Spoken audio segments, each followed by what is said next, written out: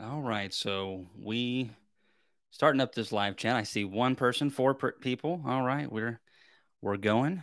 Hope everybody's doing well. It's been a crazy busy day here. Hey, B Lord. It's 7:01.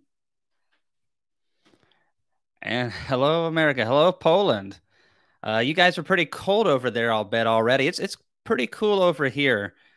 Hey, Farmstead Smith. Hope you're doing good out there in Oregon. Hopefully those fires have calmed down a little bit. I really haven't heard any recent news on that. Hey, Adam and Jeremy. Get a lot of people rolling in. So what's up, Parker's Bee says. Bees have started robbing here a little bit in some yards. It's really interesting how 5, 8 miles, can make a huge difference on how the bee yards are acting. And I went to one today. We did the last mowing and weed eating in that yard for the year.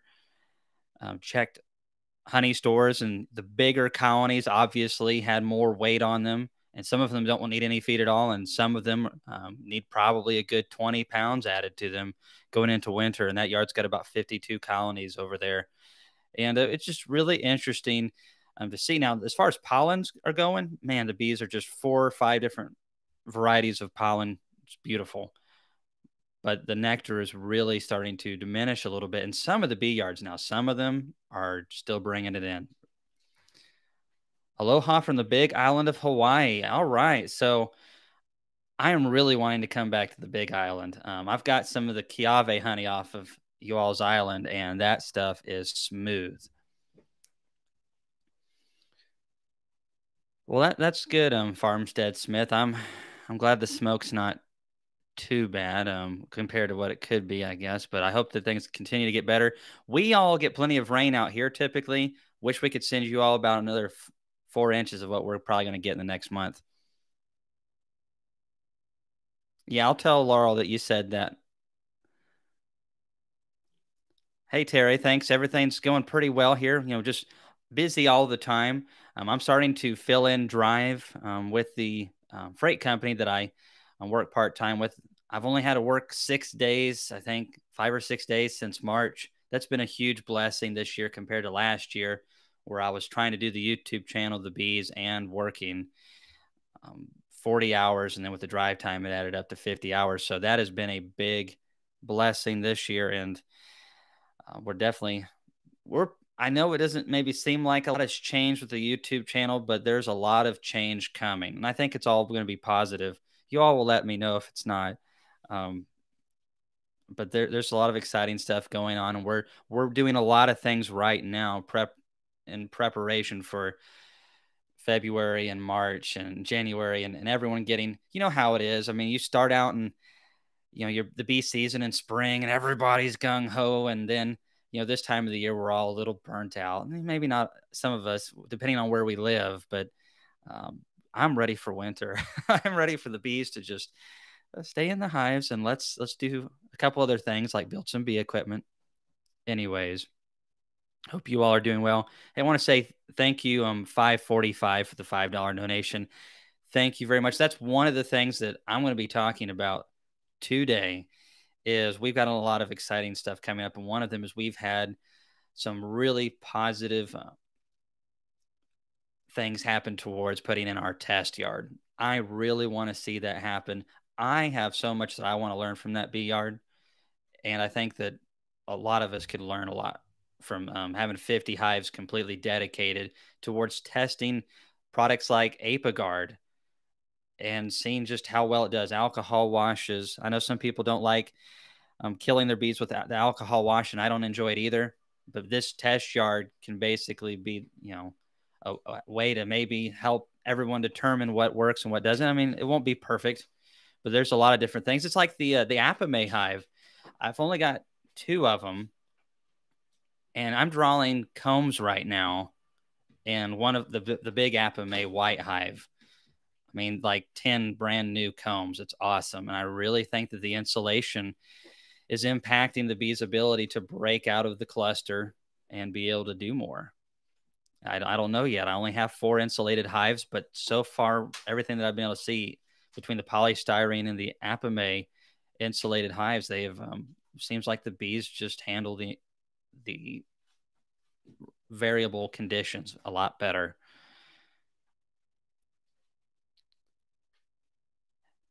See the Jono Easy Vap is really nice. It's a little bit different than the Pro Vap 110, and you could argue that maybe it's not quite as good as far as the strength of the box. I think that's the biggest complaint I've ever heard from anybody.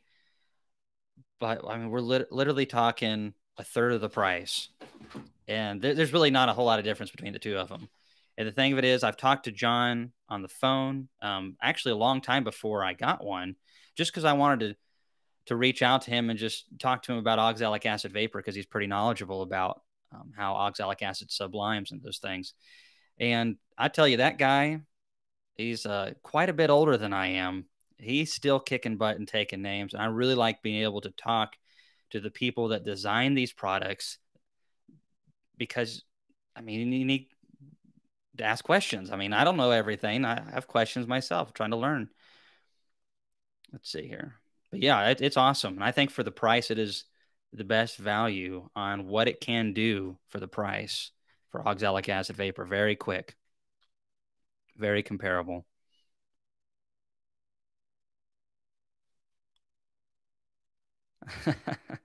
Oh my. So, should I be giving syrup with additives this time of the year? You know, it depends. I don't know where you live, L. Anderson. We're feeding a lot of syrup in some of our bee yards right now, especially on the small colonies. We are really getting it to them. Get it to them early. It's better for them to have a little bit too much early, too early than it's late in the year and they're not wanting to take it down or they can't ripen it. Just get it in there if they need it. I don't know exactly where you're at. So, okay, Mid Atlantic, Maryland. All right. So, your season is coming to an end.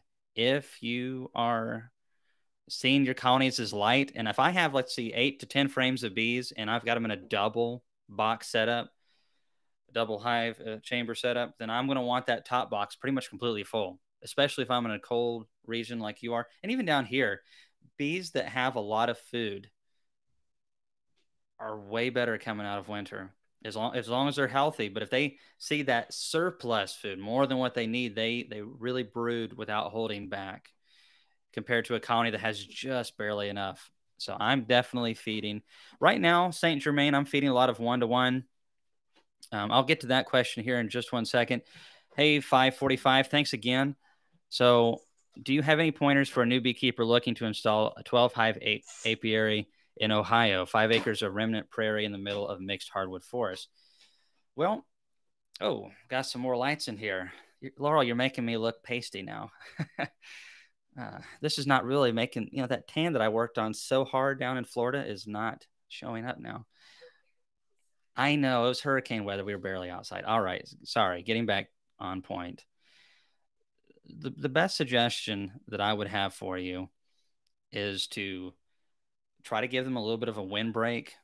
Healthy bees are going to overwinter really well in Ohio. You're not that in that extreme of a cold wintering area. I mean, it's still a lot colder than here, but I really think a windbreak is very helpful in wintertime. I don't know if you all have bears in there. I want something that's easy access. I know when I first got started beekeeping, I thought it'd be cool to have them over here in this nook. That doesn't that look just like a nice picture that you would see on a calendar right there. The problem is usually places like that are really hard to pull supers out of and move splits and move bees out of and all kinds of stuff. So try to find a spot that where the sun hits it early in the morning. I love that. It gets the bees started earlier. Um, I really think that it's better to have sun early in the morning than sun late in the evening because the bees will once they're out working, they're going to stay out pretty late. I think the sun in the evening doesn't help that much, but personally, just management. Try to find somebody if you're looking for still getting bees. If you haven't found a location already, find somebody who is very reputable in your area if possible. That's going to as best as possible get some feedback from this guy. Buying nukes is really can be frustrating. I know so many people that get their nukes back and they have like 2 frames of bees, 3 frames of bees, and that's an issue. If you're doing packages, we'll be talking about that a lot in the future, but definitely just easy access. Watch our videos, watch Bob Benny's videos, kill those mites, try to keep good queens in there, and feed them.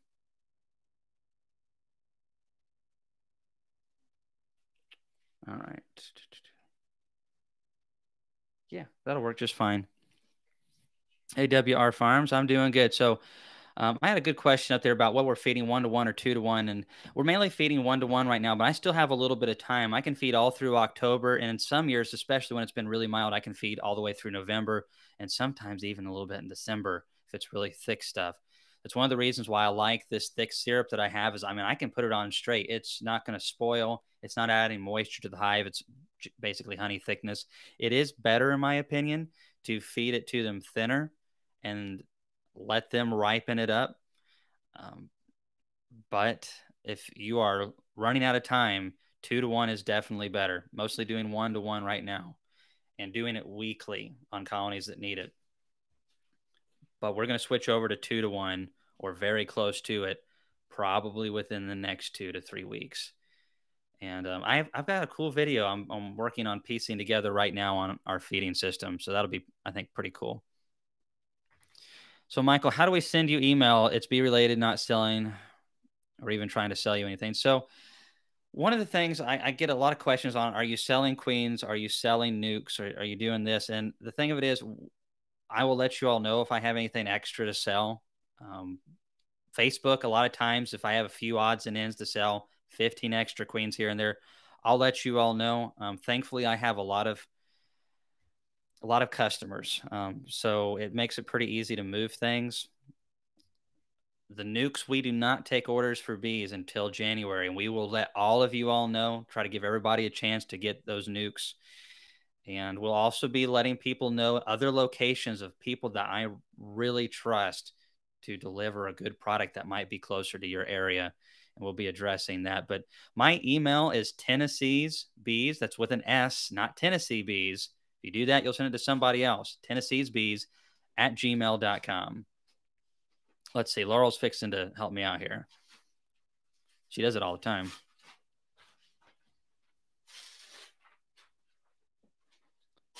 Yeah, 545, and you're welcome. Thanks for the donation. I mean, we're saving all of that right now for investments into that test yard.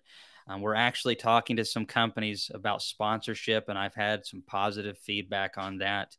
Hoping to get a little bit of help with that because 50 hives, 50 nukes is a lot of money.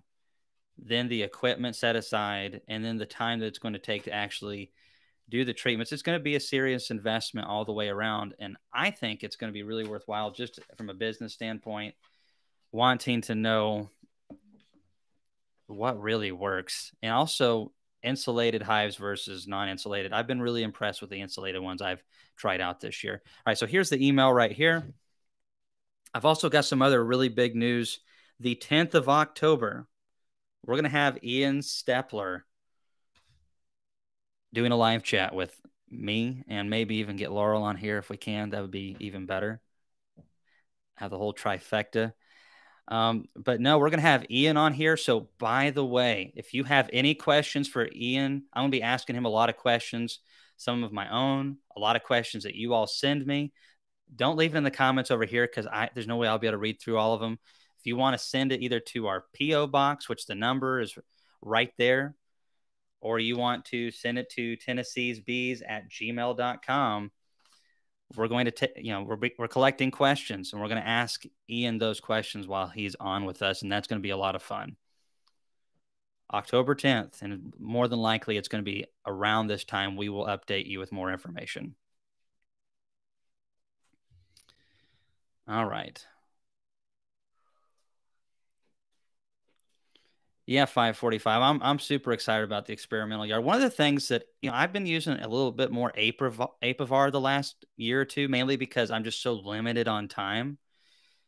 But I really want to get back to using more natural treatments. The problem is even with Apivar, we have so little actual tangible boots on the ground data. And there's been some beekeepers, and myself included, that have had some strips. Like I've put some in, and you can just see the mites fall off almost basically, and put the sticky boards underneath and watch them fall. And you stick some in, you just don't seem like you get as good of knockback. It makes you wonder if they're getting a little old or something. And then with the natural treatments, you really have to watch the temperature and other variables. And then there's just a lot of things. We really want to help you all, and we want to help ourselves be more successful. And getting the answers to these hard questions is paramount. I mean, we've got to do this.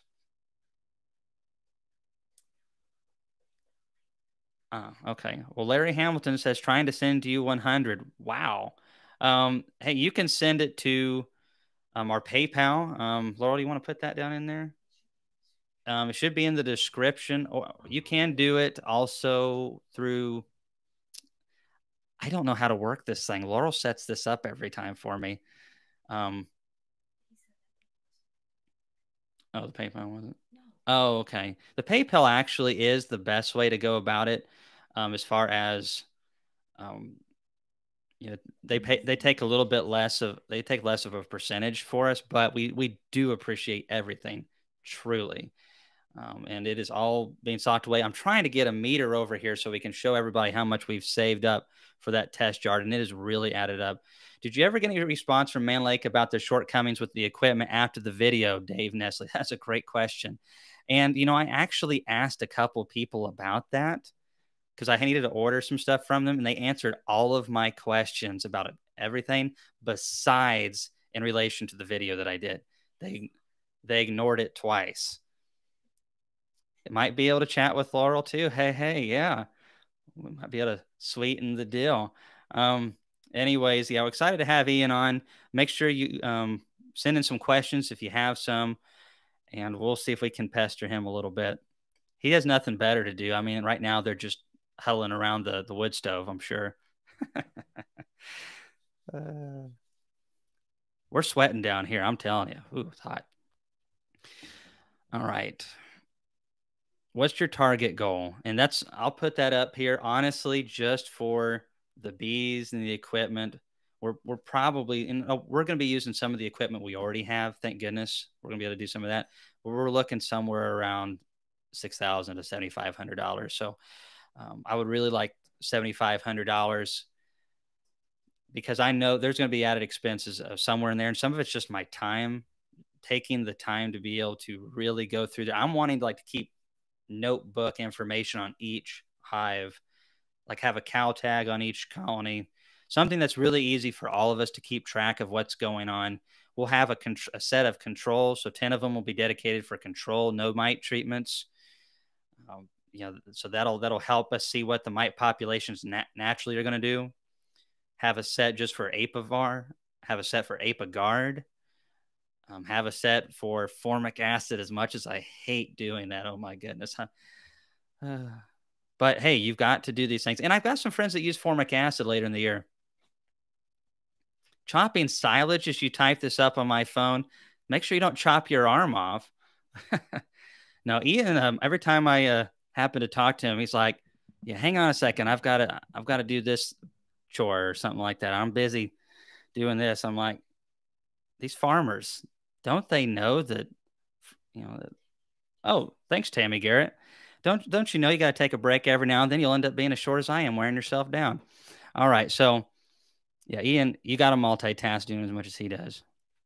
So what are you doing for the hive beetle treatment? So I haven't really done anything this year. I do have a couple test stuff like the beetle buster.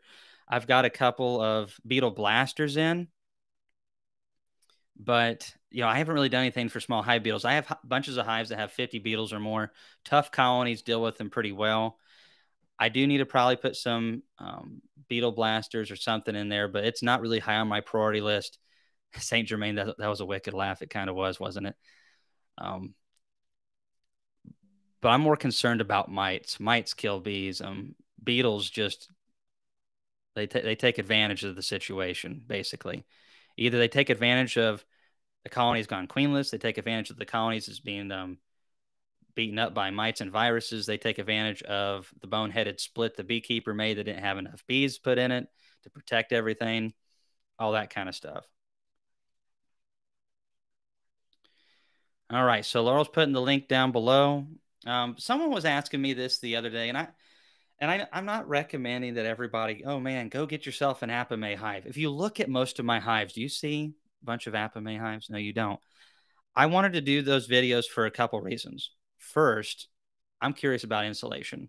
Secondly, not a whole lot of videos on Apame out there. This helps bring a whole new crowd to our channel, and I think that's good for us. I mean, honestly, if we're not successful with the channel, I mean, I'm back to driving a truck. We got to be successful with our bees, successful with the channel, all that stuff. But a lot of people have, kind of dogged me on these China-made hives, and so I actually reached out to Apame this week and asked them about that. They are not made in China.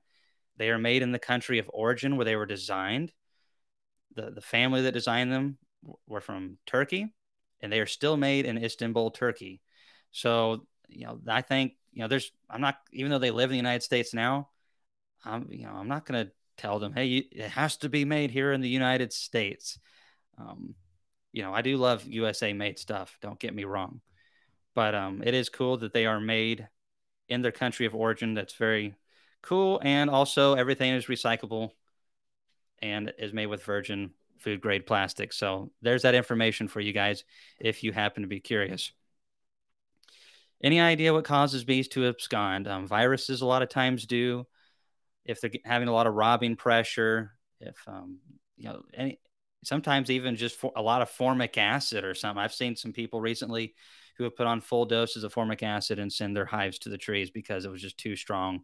Probably the bees were pretty weak too. Did I miss the big announcement? I don't know. Let's see.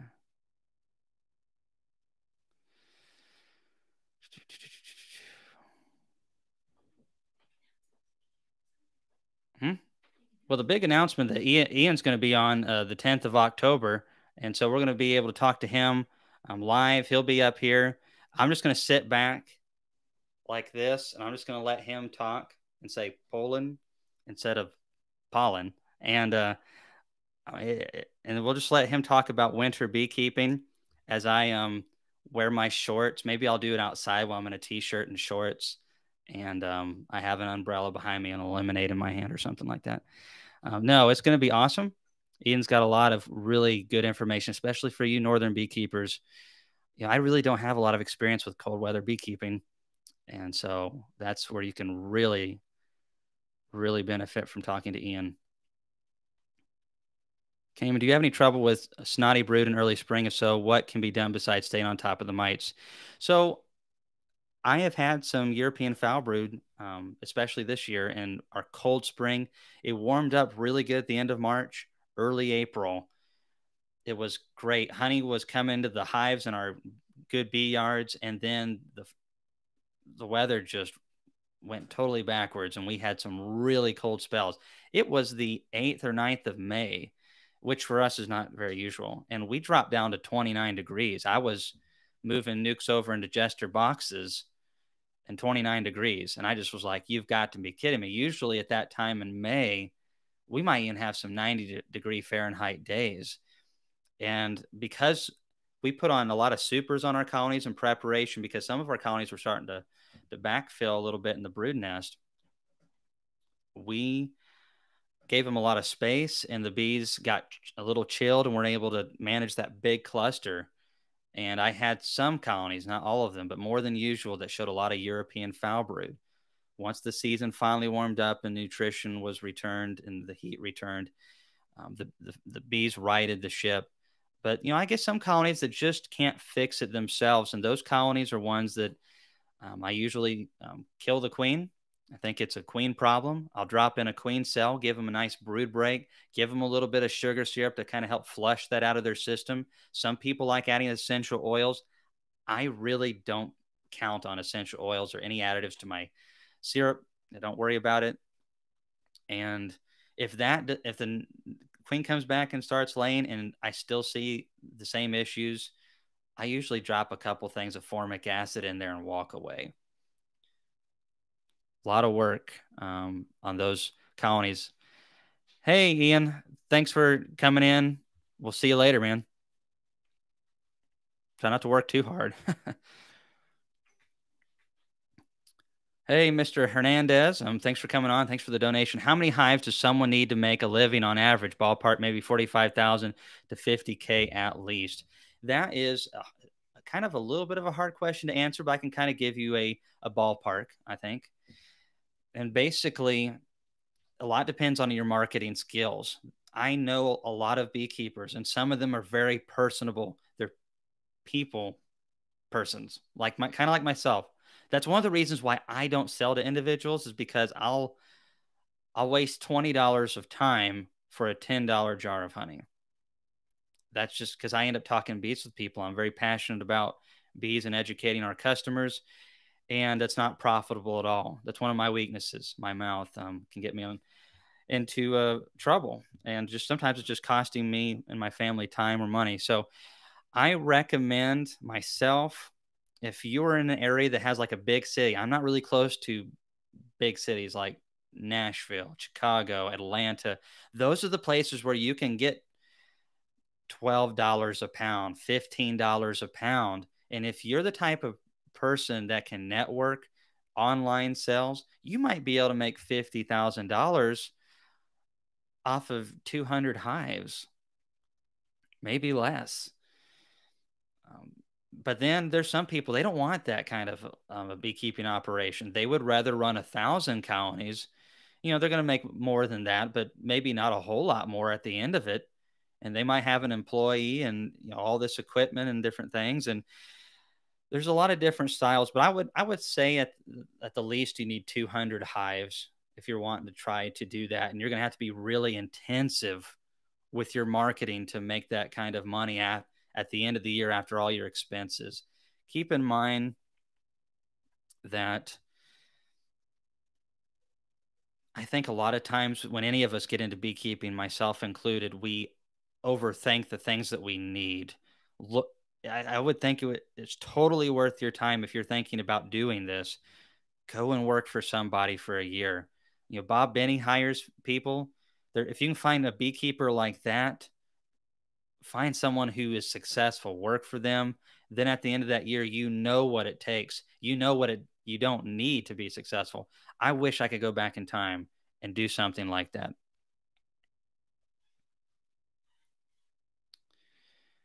Should I treat packages in spring? I usually treat if I'm going to get packages like for tests or something like that, I will treat packages usually 7 days after introduction, right before 7, 9 days. I want the queen to be laying. I want to see some larvae down in there. That larvae produces pheromones, help keeps the bees locked into the hive. Oxalic acid vapor before they cap her first round of brood is a valuable tool on packages to cleaning them up. If your colonies get broodless for whatever reason, that is the best time. It is a wonderful opportunity to clean your hives up. I've been doing more and more tests with that myself, and it's just amazing. When I get colonies that are broodless for even a short period and I do any treatment, they are way more effective. Way more effective. It is the best way to do it. It just requires more intensive beekeeping. Hey, Byron, hope you're doing well down there in southern Tennessee. Miami, Florida. So you guys got a lot of good beekeeping areas down in there, but again, I really think 200, 400 colonies, you should be able to make that money.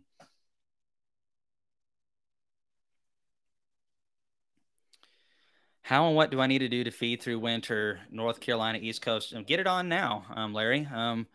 Throw it on there. Um, our fall flow is fixing to be ending. I want to see weight. I like my double colonies. I want that top deep box to be heavy. If it doesn't hurt your back a little bit, it's not heavy enough on that second deep box. Now, if you're running singles, it's a little bit different, but you want your colonies heavy going into winter, and now's the time to be feeding your colonies, especially a lot of you who are further north. Get on top of it early. Sugar bricks, mountain camp sugar, They help keep your bees from starving, but they are not near as good as feed in the combs. If you have plenty of food in your combs, you don't need any of that pro winter patties. I tried a couple of buckets of that Man Lake pro winter patty stuff with the pollen sub added. It kept them alive. I mean, I didn't think they really liked it that well. I didn't see any positive gains. Feed them sugar syrup's the best. That's why every professional uses it. It's the closest thing we have to mimicking nectar, and that's why it is the best. We're trying to be as close as we can to mimicking nature. Hey, Terry Day, thank you so much for your $25 donation. If you have any questions, make sure you leave it in the comments, and I'll get it.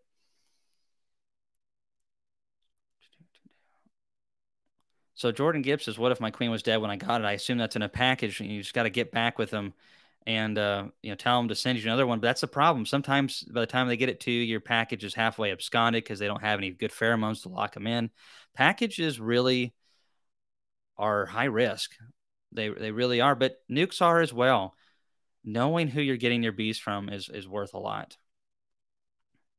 and there's a lot of variables. My boss/wife wants to know if supplemental feeding negates the honey being organic, knowing to not feed during nectar flow. Just make sure, obviously, like you said, that you don't need to be feeding at a time that is going to be getting any of your honey supers. I'm not going to be producing any nectar until April next year. So I'm not really worried right now what I'm feeding is going to be around at that point. Big, strong colonies. And you're going to see in my videos in March, they are going to be more than double deep strong. And they're going to have consumed all that other stuff. And then we're going to be putting on an excluder and then adding our honey supers. It's not going to contaminate your honey unless you are feeding really close to the honey flow. And that's why, again, I recommend people feed now. Get your hives heavy now. That way you don't have to do it in the spring or in late winter. But, even if you get a little bit of that sugar syrup in the combs, I don't know what, there really is no accurate measurement for what organic is in this country on honey. But I will say, that a lot of those rules are ridiculous, in my opinion. Not all of them. I am all about organic gardening. By the way, we have another channel where we're fixing to plant like 100 bulbs of garlic and a bunch of other things, raising chickens. And I'm all about as healthy as possible within reason. And I don't like GMOs and sprays and stuff in my food. But most of us have sodas. Most of us eat junk food and all this stuff. As long as it's not in there, I'm not worried about any residues. And I'm more concerned about keeping the treatments out of your, especially if it's for yourself. But we make sure we do everything that we can to ensure that our honey is 100% pure. And I'm really hoping to get it tested next year just so I could show you all what that'll look like. That'd be a cool video series to have. I've never done it myself. Hey, Shut Up and Bowl just sent us $100. So thank you very much. Very, very much. Um, so you just started your 7 colonies on mite treatment, oxalic acid for 5 weeks. What do I need to do to feed and how and what? Okay, so I kind of addressed the feeding situation, but just get them heavy. Some people overfeed, but more often than not, people underfeed. They don't know what to look for. I want to see brood. I want to see syrup around the tops of it, and maybe even a little bit of capped in that bottom box. Bees will eat a lot, especially big, strong colonies. As far as treating your colonies, you just started it. I usually do 5 oxalic acid vapors in 21 days. I am very intensive with that. They recommend 2 grams for a double deep chamber. I don't know exactly what I use. Mine are a little heavy handed. And I still believe that it's not, if the mite levels are really high, it's not enough to knock them back all the way either. So what a lot of beekeepers do with oxalic acid vapor is they stick a sticky board underneath if you have screen bottom boards. And as they do their oxalic acid vapor treatments, They come back 2 days later, 3 days later, and they inspect the mite drop on those sticky boards that have canola oil, vegetable oil, and see how many are falling from the treatment. And I think this makes a lot of sense. I haven't seen any tests on it, but basically, if they still keep seeing 10 mites or so after the treatment, it doesn't matter if they've treated 6 times or 5 times, they keep treating. And I hear so many people like, oh, you're going to stress your bees out and cause all these issues with their colonies if you do too many oxalic acid vapors. Never seen that. If anything, I've seen things to prove the opposite. By the way, I'm fixing to have a video on that subject. You know that mite colony that had 94 mites in an alcohol wash? It is kicking butt, taking names, double deep colony. It looks ripped. And we did 2 apivar strips on what was like a 4 or 5 frame colony and 8 rounds of oxalic acid vapor. It took that much to clean up that colony. But with that, a requeen, feeding them, fix that colony. That colony right now, if it makes it through winter, which I believe it's going to, I could split it 3 ways, sell 3 nukes out of that sucker. Took a lot of work to get it. Don't let your mites get that high, folks. Larry Hamilton. Yes, thanks again, sir. Very, very much. Yeah, roll tide, Don Bearden. I'm telling you what, college football, if they could just focus on playing football, it'd make me a little bit more happy. Anyways, I'll try to focus on beekeeping tonight. Does oxalic acid residues leave residues in the come months later?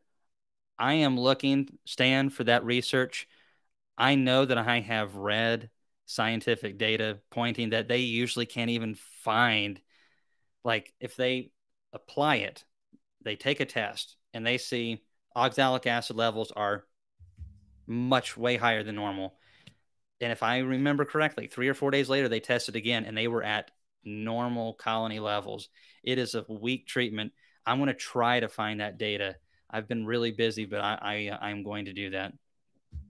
I am not concerned about that based off of what I've seen, but that is a good question. One I would really like to be able to answer without a doubt. Hey, Richard Reynolds.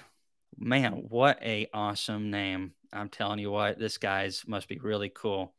Northern Alabama, probably a Bama fan. This guy's a winner. How many frames of honey does one hive need to go through the winter in North Alabama? If it's a good, strong colony, I'm probably going to say 8 to 9 frames, fully capped. If it's a big, strong colony, then I want to see that. Plenty of honey in there, or sugar syrup, whatever it takes. Again, and here in Tennessee, the maples start blooming usually around the first week of February. It really depends on how mild the winter is. In northern Alabama, it's probably going to be a week or two earlier. And as soon as that first bit of pollen comes in, the bees want to brood. And as long as they have enough food to do it, as far as energy food, and that would be your honey or your sugar syrup, they are going to really take off with those pollens. And I feel like a lot of people, again, don't feed enough, and it really holds their bees back. And instead of having these massive colonies, they end up with wimps that are struggling just because they just can't expend the energy because they don't have it to expend. Are pro patties turned into honey, or is it stored below?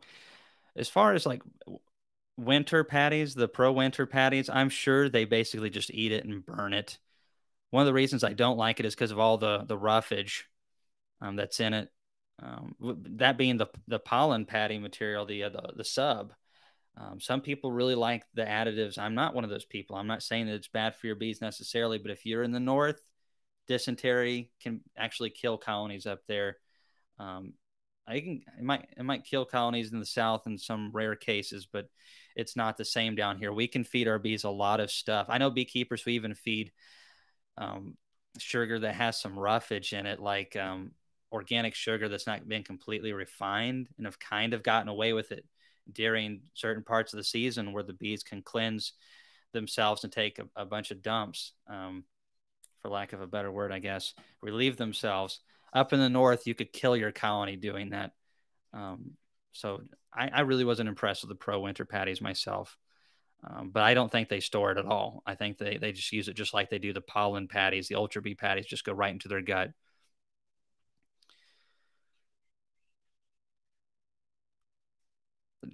let's see. Do the bees drag off dead mites when they fall with oxalic acid treatment? They fall, and a lot of times they'll chuck them out. They'll pick them up with their mandibles. I saw one do that actually recently and pick it up and chuck it out. And the thing of it is, some people, I think that when they do the oxalic acid treatment, they're like, look, it's dropping mites at higher levels for 3 or 4 days later. This is my personal opinion, is that the mites, when they get hit with oxalic acid, don't die right away. And I think it can take sometimes a day or two for it to take full effect. Maybe they don't hit it in the first day. And so we're seeing a little trickle of treatment for multiple days. But we need more research. And that's basically all I've got to say on oxalic acid. The more testing that I've done on it, the less I am confident in its abilities to work during heavy brooding times of the year. Hannah says, I'm in Tennessee too, wondering what's a good time to start beekeeping. Is it better to trap swarms or get packaged nukes? Also, have you heard about horizontal hives? I have, and I've got one that I didn't end up using this year, and I apologize that we didn't do that. I tell you, Frederick Dunn, who's a YouTuber and has a good channel, has a horizontal hive, and he has some videos on it. I think they totally can be used. Obviously, the management's slightly different. Bees really can fit in all kinds of different things. They're really tough insects when it comes to cavities. They really are. As long as they have that food and no mites and a decent queen, they can do a lot of miraculous things. But it's best to wait till spring. Definitely order your bees early, or start trying to order your bees in January and February, because a lot of times people get sold out by late February and March, or you get your bees later in the year because you ordered late. Also put up some swarm traps as well. You may catch 5 swarm traps. You might not catch any for 5 years in a row. So treatment-free beekeeping, your thoughts? I've tried it, did not work at all for me. That's another thing we hope to do with the experimental yard in the future. I really want to test the insulation and the finding surefire ways to control mites naturally and be super successful with that. And if we can do that in a year or two and get some really good information for us and for you all, I will be super thrilled with that and ready to move to stage 2. And I would want to basically in wintertime treat everything and try to get the mite levels down to just nothing. Requeen everything with treatment-free stock that's supposed to actually work. There's a fly in here it's not liking me very much. And then see if what they actually do alcohol washes and see if their treatment-free stock or resistant stock is actually fully treatment-free. Is it going to give us an extra month or two without treatments? Does it really work? And the problem is right now is there's really no, like, I'm not saying that there should be a beekeeping police, but there's so much demand. For years, people have been saying this essential oil is going to work for your bees. This product is going to be great for your bees. This bee is completely immune. Nothing can hurt this bee. The older I get, the more I believe less of that kind of stuff. I've seen nothing to convince me that treatment free is practical. I hope I'm proven wrong one day. Let's see. And I think some people think professional beekeepers don't care about this subject. There's been professional beekeepers been working towards this for longer than I've been alive, and still tinker around with stuff. And just varroa mites are very tenacious. Yeah, I need to get to that. Hey, Michael Fennel, thank you so much. Sorry it took so long to get to you. We really appreciate that. So you're a new beekeeper. That's awesome. I bought a nuke and did a mite test. I had 12 mites and 300 bees. I treated with Apivar and retested. I had 1 mite, 12 frames of bees. I'm seeing bees with deformed wing viruses. Is there any hope for my colony? So you said you had 1 mite. Is that with another alcohol wash that you had the 1 mite? If you could kind of let me know if you were able to determine if the Apivar worked well for you at reducing them. Because what can happen sometimes is even after you've eliminated the mites, if the viruses have kind of gotten a hold of the colony a little bit and really got in their system, the mites can be gone. The virus is still be affecting your bees. The viruses are actually a little bit worse than the mites. Hey, Laurel, can you get the charge cord for this? But yeah, just give me a message down below, and Laurel and I'll be looking for it. Richard says, "Can I feed fresh maple water out of the tree?" You know, I have heard some people say that they have thought about doing that. The problem with it is, you know, maple water basically out of the tree is so low in sugar content. I doubt that they would even hardly fool with it. I mean, they might a little bit, but there's also roughage in there that's rough on the bee system. And I don't know what the percentage of sugar content in there is, but it is super low.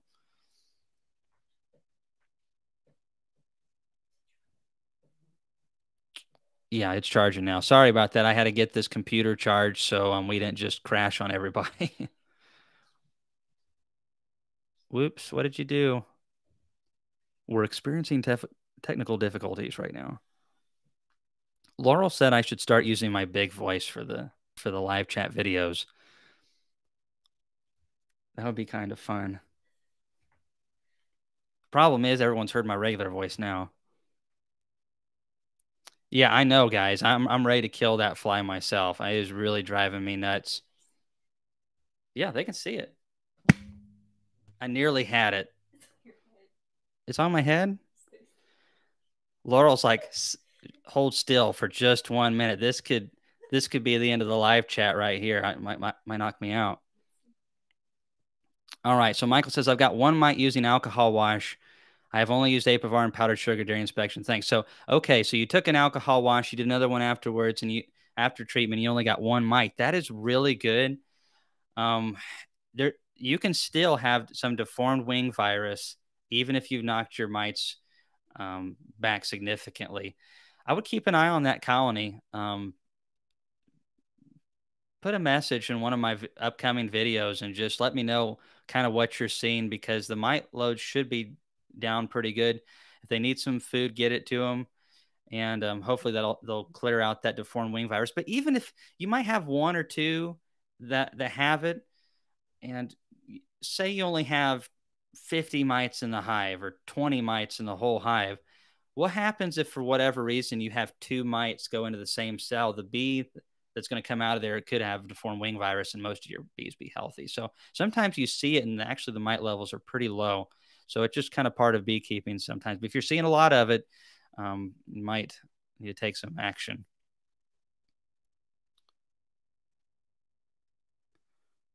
Yeah, 2% sugar in maple sap. That is extremely low.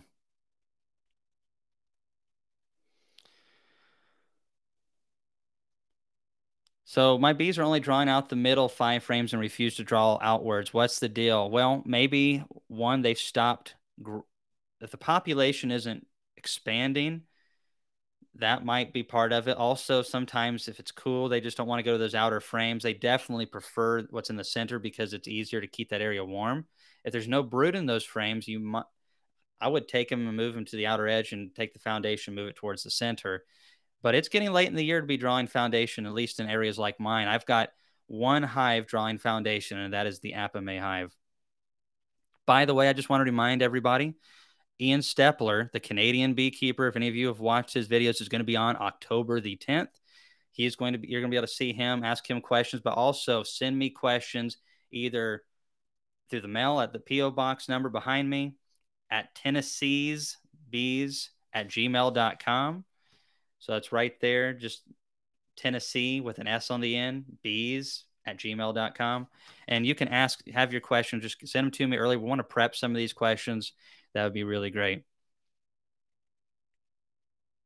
You can totally overfeed your bees, for sure. You can backfill the brood nest. You can even cause them to swarm at certain times of the year. But there's a balance there. I've got a couple of videos on it. It's kind of one of those things. It's an art form. Feed a little bit at a time, especially if you're a new beekeeper and you really don't know how far it goes. Like 1-to-1 does not go very far. If you feed a gallon of it, that as they condense that down to honey thickness, that does not go very far. But if you're feeding 2 gallons or 3 gallons and you're doing it every week, man, that adds up quick.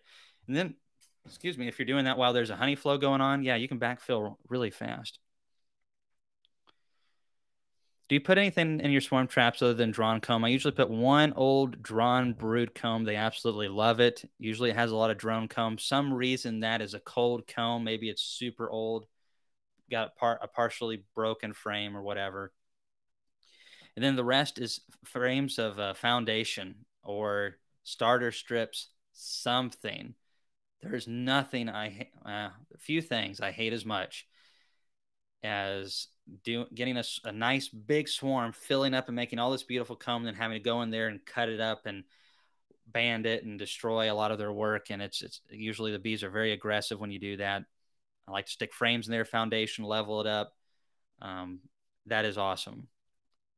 I caught on accident 4 swarms in swarm traps this year. I did not put up any this year. I just had some left over from the year before, didn't bait them at all, and still caught 4 swarm traps this year.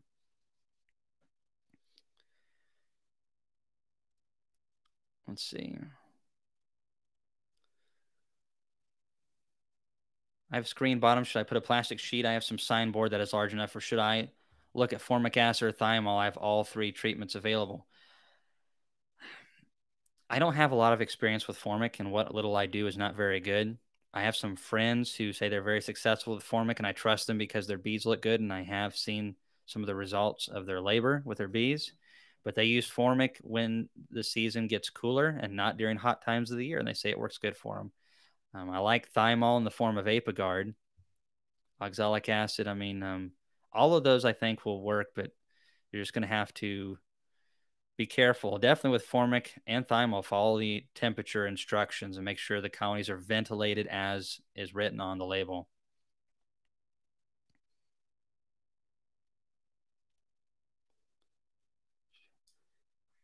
Hannah asks, how did you get into beekeeping? Did you take classes, self-taught, learn from family and friends? All right, so this is going to be a story that I think is going to be really beneficial for new beekeepers especially. So I started off probably as very similar to all of you. I got into beekeeping because it was cool, and I wanted to make some honey of my own, and I also wanted just to be around bees because once you see them do what they do, I mean, it's mind blowing. There's nothing else like it in the whole world.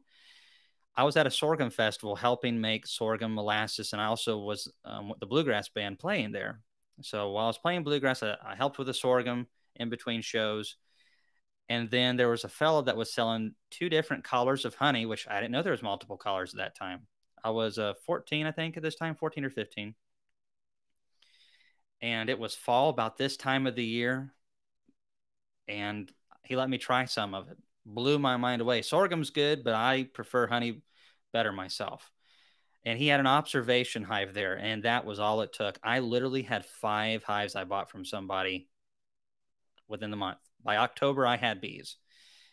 And that was a terrible way to start. I didn't know how to inspect them. I didn't inspect them until March because people were telling me, hey, don't get into your bees in these 50-degree days. And if you don't know what to look for, it's probably best if you don't. You can chill brood that way. But I didn't feed them enough. And also, I think the mites were way out of proportion. The guy was just getting out of bees and didn't treat for mites. And now knowing what I do and remembering what it looked like, I probably lost, I'm pretty sure I lost 2 to mites and 2 just to starvation because they were nice big colonies and their heads were in the cells. There was dead bees in the bottom. And I had one good hive come out of winter and it swarmed on me. Huge swarm, biggest swarm I've ever caught to this day. It was like that big around. It drew a double deep of foundation in less than 10 days. And it made a honey crop for me the first year. Not a lot, but a little bit. And I had the original colony, but I lost both of those hives the following over the course of the next season because I didn't treat for mites at all. And as time went on, I experimented with a lot of things, but that's how I got into it. It was not the best way to get into it. Getting a mentor can really help unless they're an idiot, and then it could really set you back. And there are a lot of people out there in beekeeping who act like they are God's gift to the beekeeping world. And I try not to be that person.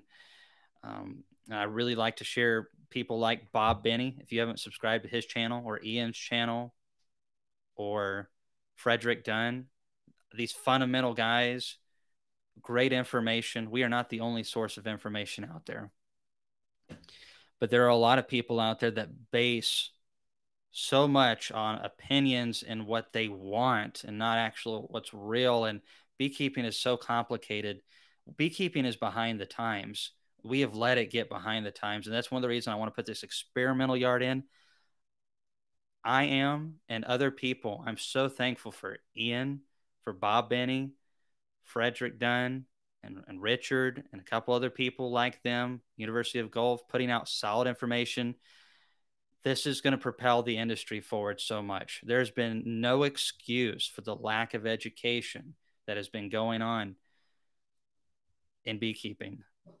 And it is really a shame. It nearly got me out because after about 4 or 5 years of just losing bees, 70% losses, 80% losses, then I tried treatment free. Losses, losses, losses. Buy treatment free bees from treatment free gurus, losses. Just cannot get any consistency. I really just stopped. I basically had a couple hives. What happened happened. I didn't get honey for multiple years. And then I decided one day that I was going to take this seriously instead of focusing on pastured poultry. At that time, I was doing about 2,000 chickens a year. By the way, we've got a whole nother channel if you want to learn how to raise free range chickens and garden and stuff like that. We've got about 7 videos. Just got that started up. And the information is very fundamental and good as well. I'm not patting myself on the back, but I have literally spent tens of thousands of dollars getting that information the hard way. Anyways, try to get off of my stories here, but totally didn't learn from families or friends. I did take some classes here in Tennessee. Some of them were good. Some of them were terrible. You spend money for something, you should get your money's worth out of it. And my biggest regret is listening to some people that really set me back multiple years, but it was my choice to do that. And also not going to somebody who I knew was legit and living off of their bees. If you can live off of honeybees, you know something about bees because it's not easy to do. It's not. I wish I would have gone and learned from one of those. I could have learned what took me 8 to 10 years trial and error in a year to 2 years working for somebody who actually already knew all that stuff.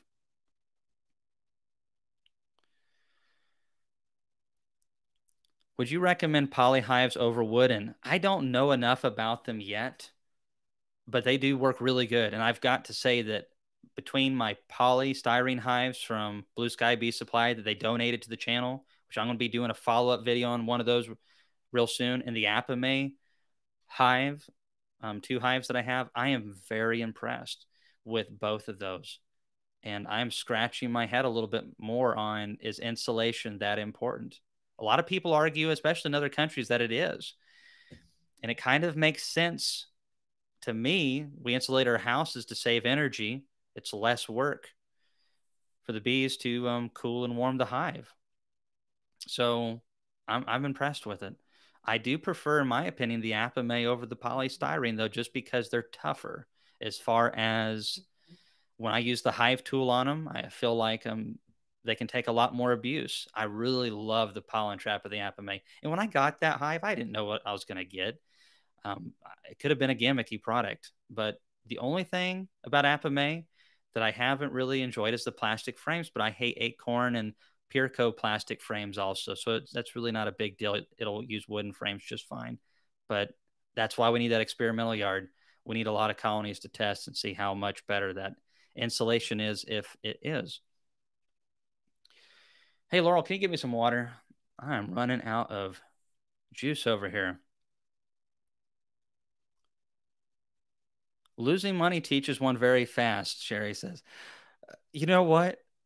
You would think, I tell you, sometimes it's not fast enough for people like me. If there's one thing I can say that I did right, is I didn't stop. I almost did, but I kept with it, and that's probably the best thing that I could say about me beekeeping early on is that I just didn't give up. Yeah, a lot of people are saying insulation is the way to go. Hey, Tanya, we are going to be doing classes. I actually am working right now at prepping some. And we were thinking about doing some in fall, but there's probably going to be at the end of January, early February. We'll be announcing all of that. We're looking somewhere around the Lebanon area outside of Nashville, easy access. Probably try to do some hands on, maybe even one of our bee yards next year. But I'm not going to say everything about what we're trying to do with these classes, but the one in winter, I've talked to Bob Benny, and he said that he's willing to come up and speak as well. So be me and Bob. I think a lot of Bob Benny. If you haven't subscribed to his channel, do so and tell him I said, hey, that man has more information in his little little finger than I have in my whole body. I'm telling you, he's a wealth of knowledge, but he's been keeping bees longer than I've been alive. I'm not saying you're old, Bob.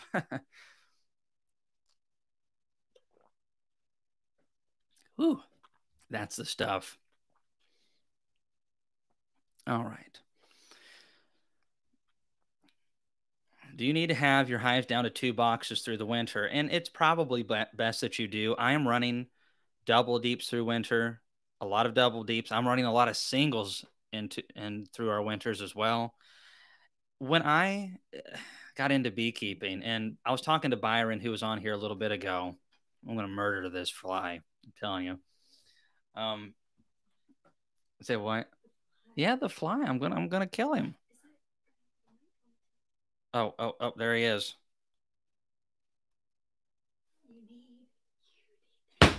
Oh yeah. Okay. We have some relief, but I think there's more than one in here. All right. So anyway, sorry about that, folks. I just lost my train of thought. We have derailed. Roll tide, Matthew. Oh, reducing your hives. So I was told when I first got into beekeeping that you had to have double deeps in order to have bees survive through the winters in Tennessee. That is an utter load of crap. It is totally ridiculous, bogus. I ran hives that were 3 frames strong through our winter last year. It's more intensive. You got to know what you can do, what you can't do. But I know other beekeepers in this state doing the same thing. And you totally can do it. A lot of it has to do with having a good, healthy little cluster and plenty of food.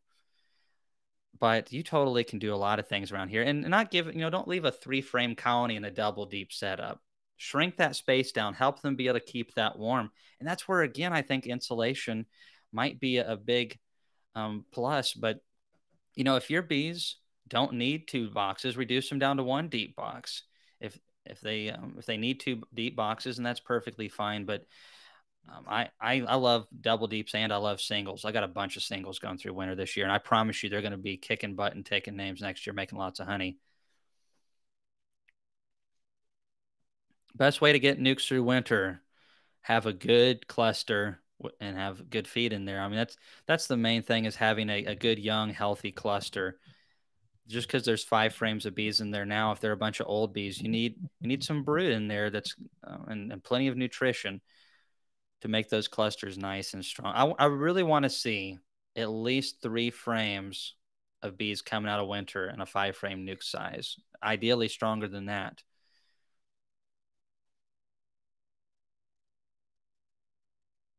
Hey, Frank's bees. I don't have any ventilation in my hives. I get razzed for that quite a bit. I think it probably is ideal. I just usually don't take the time to do it, and I find my bees do okay.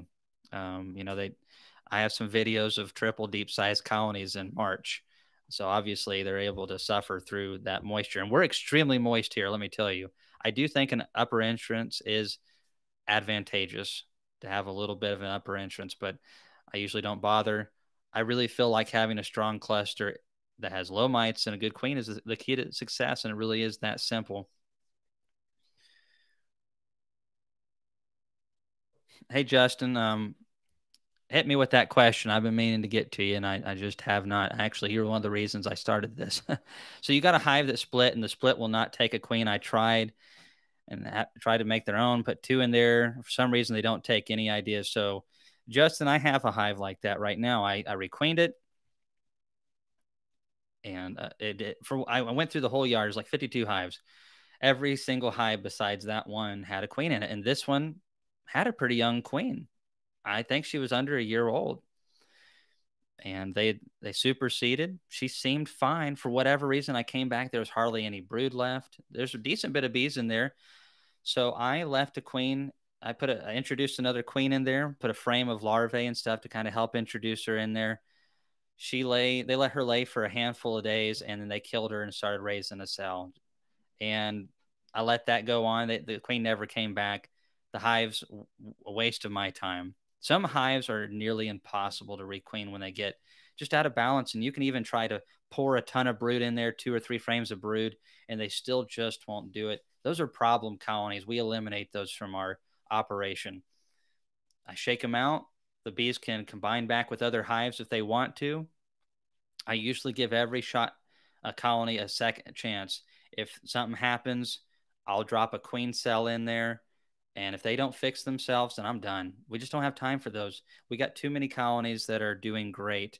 And I can't really fully answer why that is. I think just bees get out of balance. I have been able to fix some of those colonies, but usually by the time I've done that, I could have just made a whole brand new split with hardly any risk at all. So I don't like those colonies very much, and I'd say that I see probably a dozen colonies like that every year, and we just get rid of them.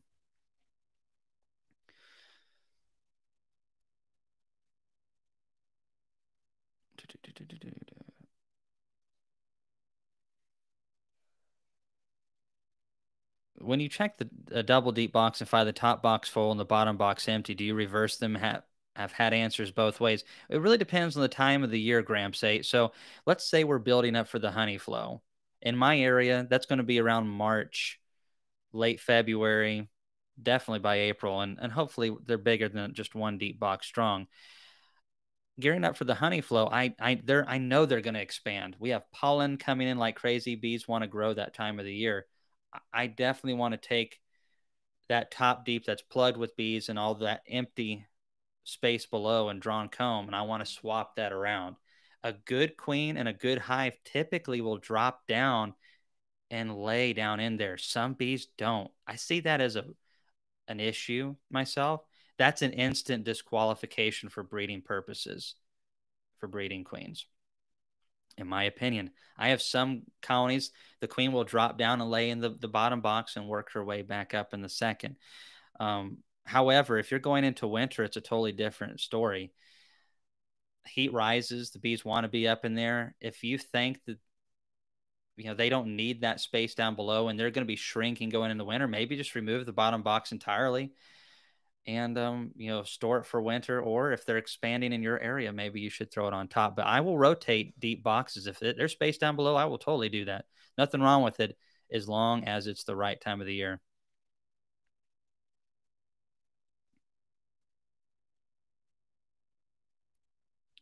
Sarah says, how many hives do you have in total? And, I don't really know the exact number, but somewhere around the 300 mark. And I'm thinking that maybe next year, I don't think we'll grow at all. We might actually, Laurel's shaking her head over there. Well, there's the answer, folks. Seriously, though, now again, the test yard is going to add 50 more colonies, but I think we're probably going to wait a couple more years to expand. Maybe if we decide to go 500, maybe even compete with Ian, 1,000, 1,500 colonies, 2,000, all that stuff. Not.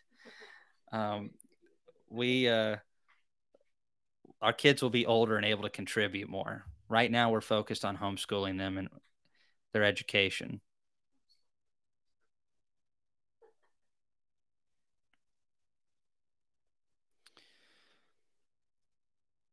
Yeah, Sarah, it is a lot of work. Actually, right before I got on this live chat, we went through a yard of 50 colonies, checked on which ones needed fed. We pulled any queen excluders that were left, made sure all of the queen excluders were off. And that is very important for those of you who don't know. Pull those queen excluders, because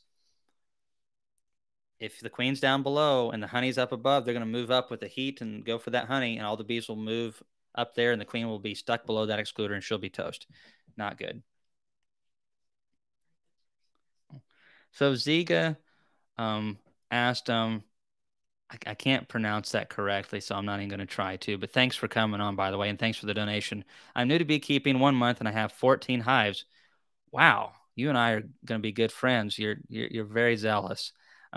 I got them from a guy who got allergic when he harvested the honey, so I have a mite problem and low food problem.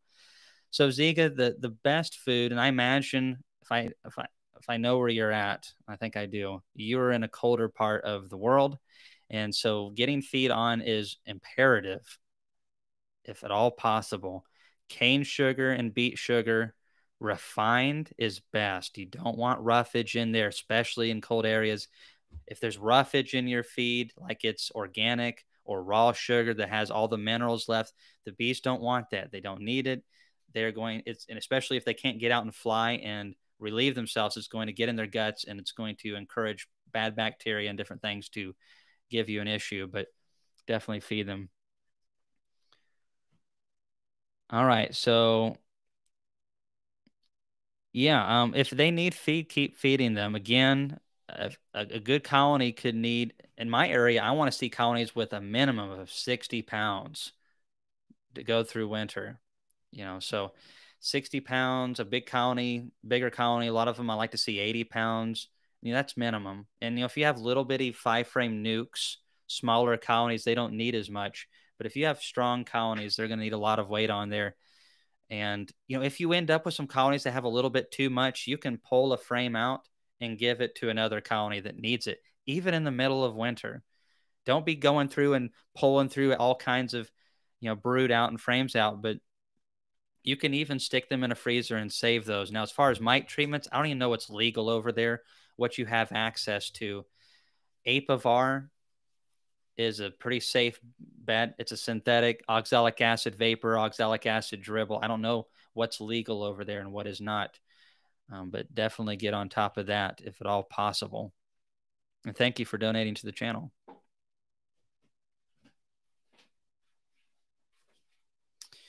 Let's see. Will those 300 hives allow you to continue beekeeping full time? Tyler asked. That's a good question. And this is something I was actually going to talk about a little bit. So I'm really excited for next year. And, a lot of things can happen. I mean, obviously, we've all noticed that a lot of crazy stuff can happen this year, haven't we? Oh, man. Let's not go there. But you just never know what's going to happen in life. But I am a believer in not letting that slow me down. You have to have some common sense, but also I would rather act and fail than just to do nothing. That's just the type of person that I am. I've got to do something. I've got to be active. So where I'm going with this is my plans for next year is to be completely full time. Thankfully, I only have to work that job once every 6 weeks. I don't think I'm going to need to. I'm probably going to keep it in my back pocket, though. I fully see myself being full time next year with the bees, and I'm super excited. This YouTube channel has been awesome. You all have been great, but I've been very frustrated that I have not been able to fully invest and devote myself to this channel the way that I know that I could because of time constraints. And next year, I feel like that's not going to be there. So I'm really excited about the potential for being able to do some really thoughtful videos. I look at the University of Golf. For those of you who have watched some of their videos are very well thought out. It takes hours to put stuff sometimes together. Some of our best videos that have been watched the most and people seem to like the most are the ones that we've put the most time into. Sometimes not. Sometimes we can throw a video together in an hour. Some videos literally take many hours and then research, and I have to go back and find data to make sure that I'm not spouting a bunch of stupidity to thousands of people, which is not what I want to do. But next year, I truly believe that I'll be full time, and that'll be because of the bees. The YouTube channel is awesome as well, but the bees has definitely got to be the foundation for everything. I've got to be able to support myself off of the bees. And, Laurel and I have tried to make good decisions. We should not have any, um, debt other than just a little bit on the house. And that, I think that plays a large part into it. But this has been a long journey. We have been working towards this for almost 10 years together. And Laurel is awesome. That's all I've got to say. Because she's like, so why are you pumping your muscle if I'm awesome? That's what she said. She whispers these little things over there. Too shy to do it to you all, but she'll let me hear it. And she's like, why are you pumping your muscle? Because I am the lucky dude that has you, which was the right answer, wasn't it? What are we having for dinner tomorrow? Yeah.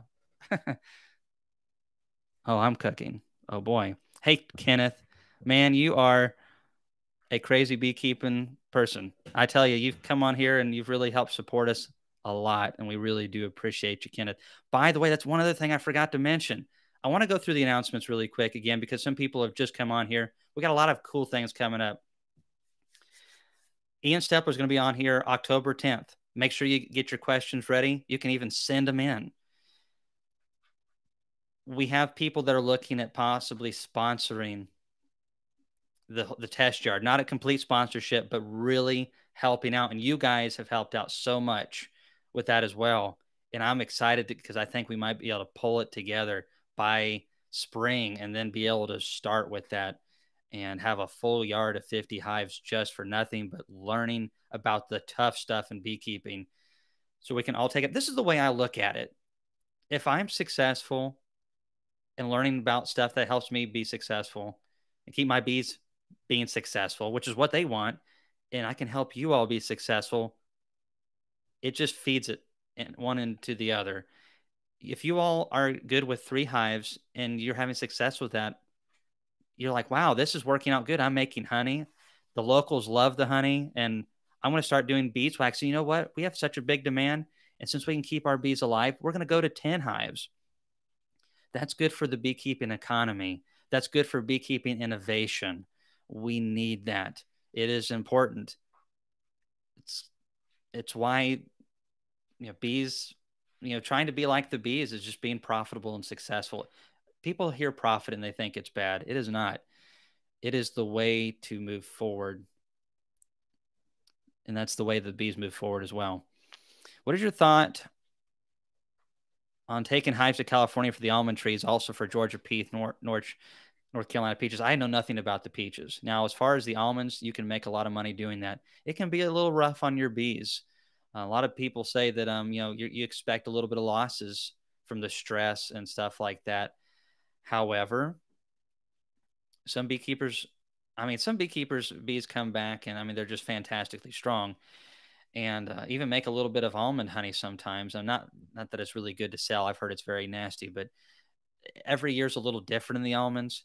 You can make upwards of maybe even $200 some years. And of course, that's per hive, and that's gross. But then you come back to Tennessee. Let's say you did that. Now you got still the whole season ahead, and you've already made that money. You still have your equipment. Now you can sell a nuke off of them, maybe even make a little honey crop. And that really helps the bottom line. And that's why so many professionals do it, is because it really helps provide for their family and keep them in business. If the almond trees disappeared, it would be rough on the beekeeping industry, and it would affect the smaller beekeepers too. I really think it would. What? Yeah, I'm not going to say that. But I don't know a whole lot about that. Getting back to the updates, yeah. So I'm hoping we might have some sponsors for that. I've had a couple of people when I've mentioned that say, "Oh, you don't need any sponsors," and that's bad stuff. Again, profit and success leads to more success. That's all there is to it. If I don't make any money, I'm driving a truck when not doing videos. So, and it's not about necessarily us making money. It's just think about how much 50 nukes is worth if we supplied all the bees ourselves. I'm looking at actually getting somebody else to supply the bees so I can have 50 more nukes to sell to customers this year. Demand is way higher than what I can meet. Last year, we almost sold out in 3 weeks on nukes, maybe 5 weeks max. It was fast and furious. We had to turn a lot of people away.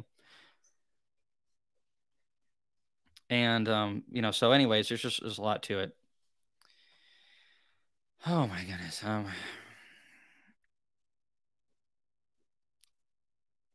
So 2-to-1 syrup. I have a hard time mixing it without getting it pretty hot. I usually like to go a little bit thinner just because it's easier, but you totally can do it. But I nearly have to get the water close to boiling in order to be able to keep it in suspension. Again, I think our spring water around here has a lot of mineral content, and that does affect it. If the water is full of other stuff, it's not going to be able to hold as much syrup in it. So if you have a lot of mineral in your water, that can make it a lot harder on you to mix your syrup in. I usually don't get it quite to 2-to-1, but it's best to go to 2-to-1 syrup. If you're wanting to put on weight to colonies, 2-to-1.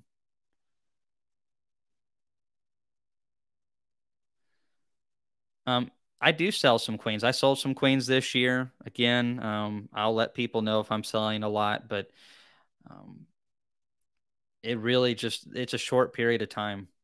And I usually don't post it on YouTube because Facebook is where you can find a lot of stuff. Like right now, I'm selling syrup. We have syrup for sale. It is honey thickness pretty much. It's just made out of sugar cane, just like granulated sugar is. It's just turned into a syrup form. And I post a lot of stuff on Facebook that I just don't have. I can't post on YouTube. I'm not saying you should get a Facebook account. They and YouTube like to censor a lot of stuff that I don't agree with, but they can be useful at times. All right, let's see here. One of the other things that is coming up is maybe some fall honey. I've made a little bit this year. It's not going to be a lot. We hardly ever take fall honey, and the colonies have to be very strong to do so.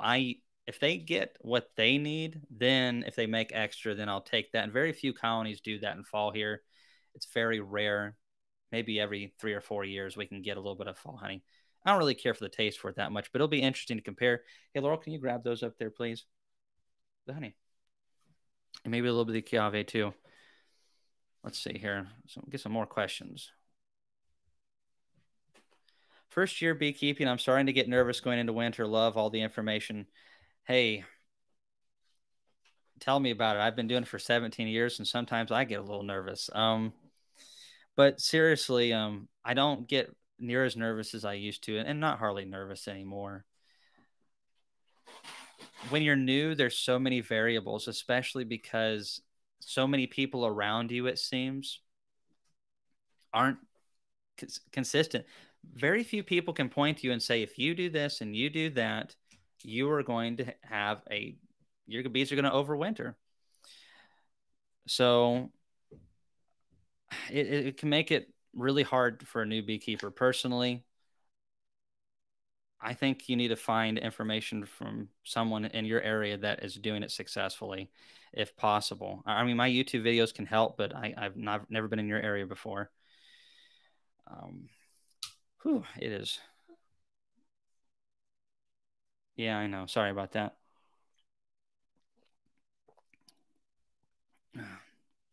But really, seriously, just like Rodney said, great queens, dead mites, good nutrition. It really is pretty much those three things. You can have issues outside of that. But basically, if you don't overcomplicate it and you focus on those three things to the best of your ability, you are going to have some degree of success. I promise you. Get them, Laurel. Get them. I, I tell you guys, Laurel's not the type of woman you want to mess around with. Those country girls and the ones that know how to work hard, they're dangerous. It's my personal opinion that any good woman worth having is dangerous, and there's a lot of truth to that. She's like, "Don't call me dangerous." You think? Well, of course I can't mimic a girl. I've got a manly voice. All right. Anyways, I wish you would do a queen rearing class, Norma. We are going to do a queen rearing class next year. If we were not So busy. I was truck driving earlier this year. I would have totally done it, and had a hands-on class, but we are going to be doing that this year. That is one of our goals, is to bring people out and get some hands-on. Also, the coronavirus whole dealio. A lot of people didn't want to get out and about, and we just felt like it was best just to respect what was going on. And plus, we were super busy again, so it didn't work out this year. But it is totally our plan to have some hands-on for making splits, making queens, maybe even a little bit of honey harvesting. That would be fun. And what would be cool is people who came, if you have your own honey, we could exchange some 1 pound jars. And I like doing that. I did that with my friend down in Colombia. He has good nukes and good honey. It's amazing how similar this looks to my honey, and it tastes totally different. It really concerns you, when you go to Walmart and get a honey, and then you go literally to Hawaii and buy some Hawaiian commercially packed honey, which isn't the real Hawaiian stuff. And it tastes just like the stuff from the Walmart in Tennessee. That's not real. Now, I went to Hawaii and got some of this Kiave. I also tried some macadamia nut honey over there. It was awesome. This Kiave is really good as well. Hello from New York. All right, we got people from all over the place.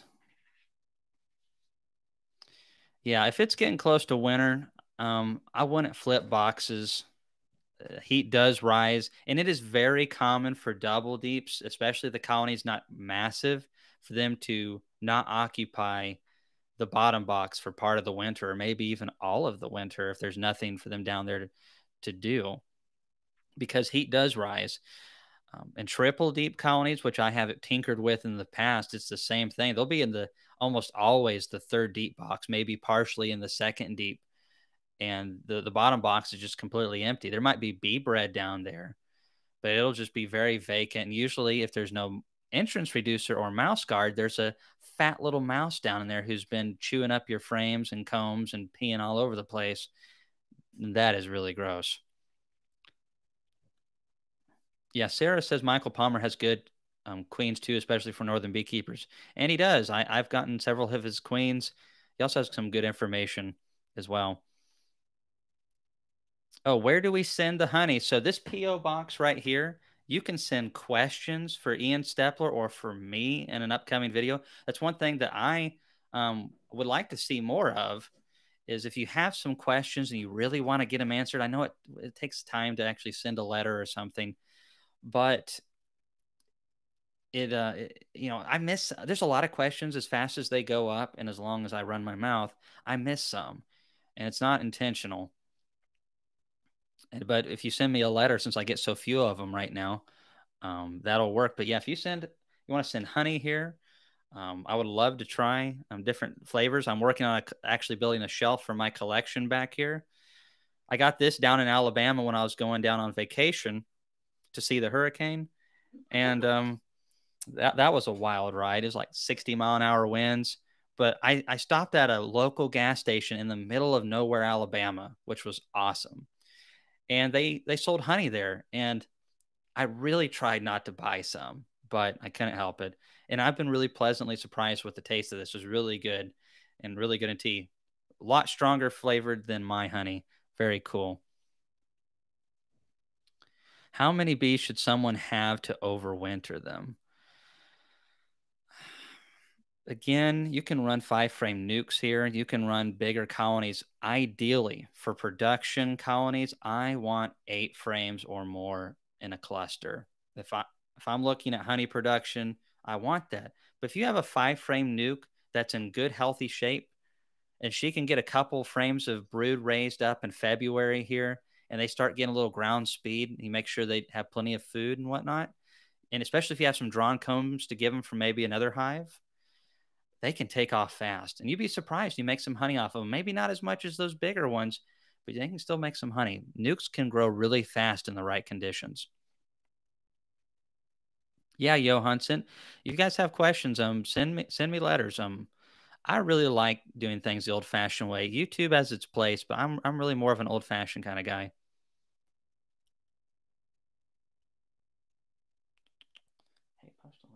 the other channel, will you? All right, let's see. How do you deal with moisture during winter? I know if the cluster gets wet, they pretty much freeze and die. And Fat Kid 01, that is a good topic and a partial truth. That was another thing I heard. You have to overwinter your hives and double deeps in Tennessee, or they won't make it. Or if there's any moisture in the hive during winter, it will kill your bees. Or man, my bees died during winter because it was so cold. Man, if I had $1 for every time I said that, we wouldn't need any money for that experimental yard. Seriously, cold can kill bees in extreme areas, but 99 times, I'd say out of 100 in most parts of the United States, it is due to the bees not being ready to go into winter. They're not strong enough, not healthy enough, mites, food, that kind of stuff. Bees need moisture during winter. They actually use the condensation for water because bees need water during winter months. They've got to have it. And condensation is the best way to get it, especially if you can't leave the hive because it's too cold. Too much is an issue. Again, we live in a very wet area. We literally got 25, 30 inches of rainfall between January and March, I think, this year. It's a lot of rain. And especially since it doesn't get really hot during that time of the year, it sticks around and it's muddy and moist and humid. So our bees have to deal with it. And I don't put quilt boxes in. I don't do anything to suck up the moisture in the hive. I count on a big cluster radiating that heat and forcing that moisture to the sidewalls where it drips down and hits the bottom board and runs out the entrance. A weak colony can't do that as well. But an upper entrance will help with that. Insulation greatly helps with that. Also, someone was asking me this the other day, and I was going to get to this on the live chat, and I almost forgot. So, Ian, for those of you who watch Ian Stepler, he uses those, what he calls foamies. We call them double bubbles down here, or Reflectix is the name of the product. Reflect IX. And it's pretty inexpensive. I think it was in bulk, for like 100 hives or 50 hives worth. It was 40 cents each, which is not bad. It adds another value, our value of one, which isn't a ton, but it's helpful. I really thought they helped. I really thought they helped the colony. I don't like how they rip when you yank them off because the bees really hate that sound. It can make them a little more irritable. But I've thought about using them on every one of my colonies over winter. And then once spring gets underway, just taking them off and that working pretty well. Hey, by the way, everybody, thanks everyone who has joined our other channel. It is not about beekeeping, even though we will talk about some bee stuff on there, but mostly all things beekeeping. I don't want to water this channel down at all with anything else that we're doing. So we have a separate channel that Laurel just left down there where you can go through that link. And we talk all things chickens, pastured poultry. I've got layer chicks on the way. We're planting 100 garlic bulbs. We're doing a lot of, not a ton of gardening like for a business, but we have raspberry plants and all kinds of other stuff, save seeds. And if you're wanting to learn anything about that, tomato growing in the South, we're going to be having information on there. And also going and visiting some of my friends who actually do it for a living. I'm growing fruits and vegetables and visiting their farms. And I think the information will be a lot of fun. Definitely won't be doing as much work on that as we will this channel. But if we're already doing it, I figure we might as well do a video on it. Thanks, Ocean State, for saying it's a great channel and also being a part of it. I know that it's asking a lot for people to jump over to that platform and do that, but we do really appreciate you. And, someone said this to me, which I thought was hilarious, is that chickens is the gateway to beekeeping. And it kind of is. I was definitely doing chickens before bees, and a lot of people do end up doing both. Hey, Rodney says he needs to see you, Laurel. Laurel's like, shake it. I think Reflectix will give beetles a place to hive, and I've got to kind of agree with that. What happens is that the Reflectix is so close to the top bars of the frames is that they will propolize some of the Reflectix to the top bars, and that's where you get the rip part. And the beetles can kind of get in those grooves and hide a little bit more. But at the same time, speaking of chicken, I saw that man. He took the words right out of my mouth. Thankfully, though, it was you that said it and not me.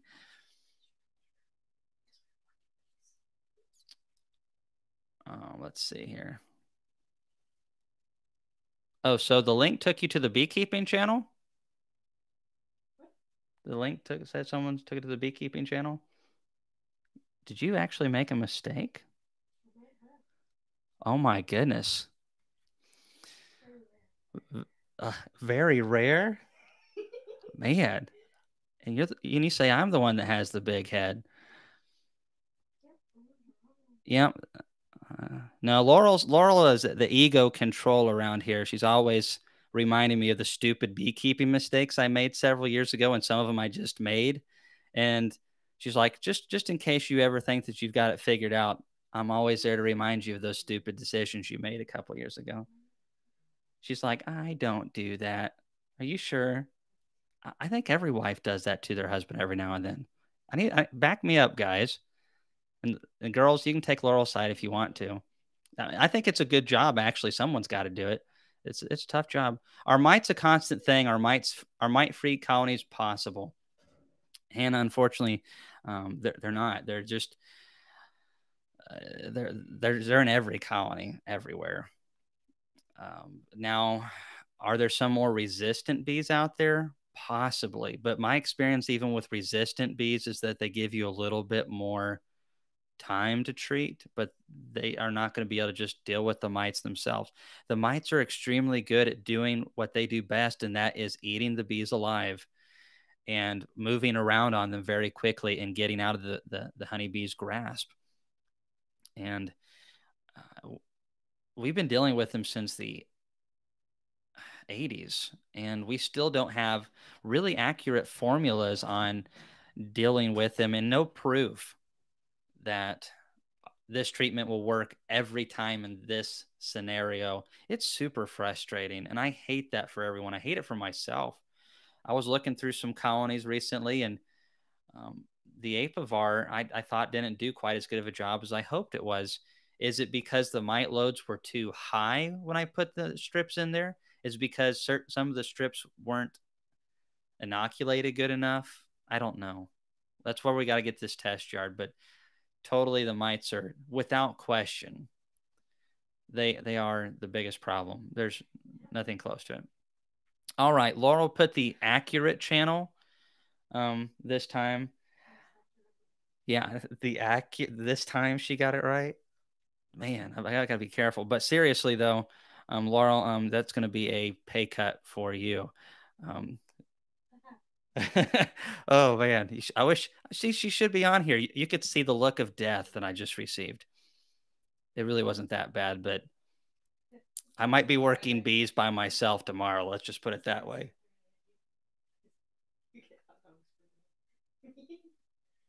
Yeah, it's gonna be a bologna sandwiches.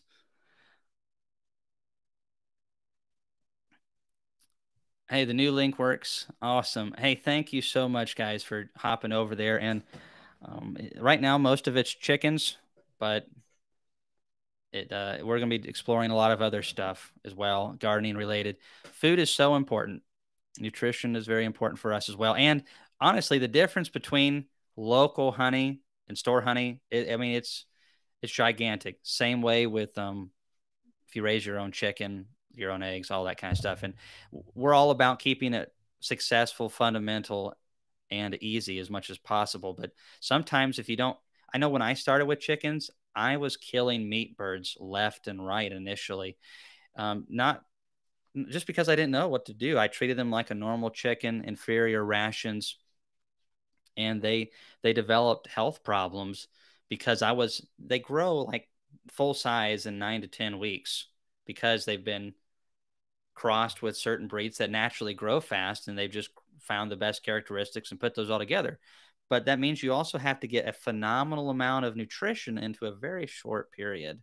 And if you don't do that, you end up with a lot of health issues with chickens of the meat bird variety. When you got a layer, she's got 6 months to get ready to really start laying eggs pretty decent. And but still, there are people who are dealing with cannibalism and other problems inside the hen house, and that can be something that can be easily fixed as well. A lot of it's just nutrition. Hey, Oski Powers, thanks for coming on, for commenting and all that kind of stuff.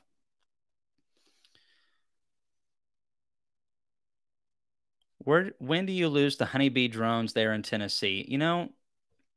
I've definitely seen a decline in the populations where they're just not, the queen's just not, well, I keep correcting myself.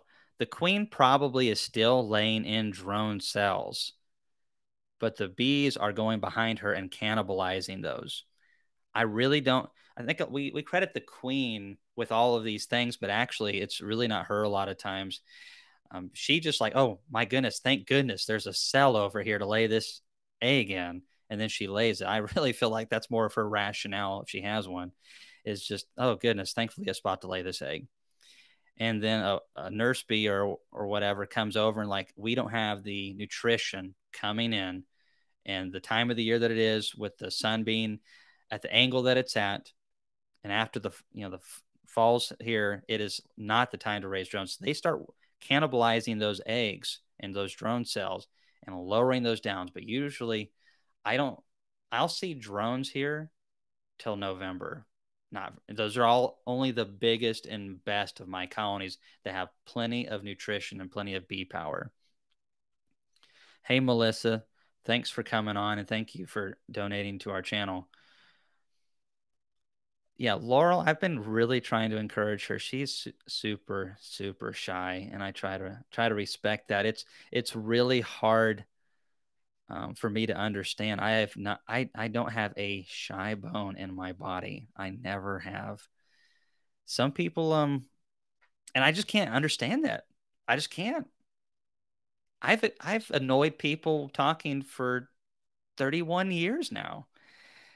And my poor parents. My dad used to say something to me when I was a kid. He said it a lot. Less is more, son. Less is more. I'm trying to do better. But Laurel, I'm really trying to get her involved, and I think she will become over time.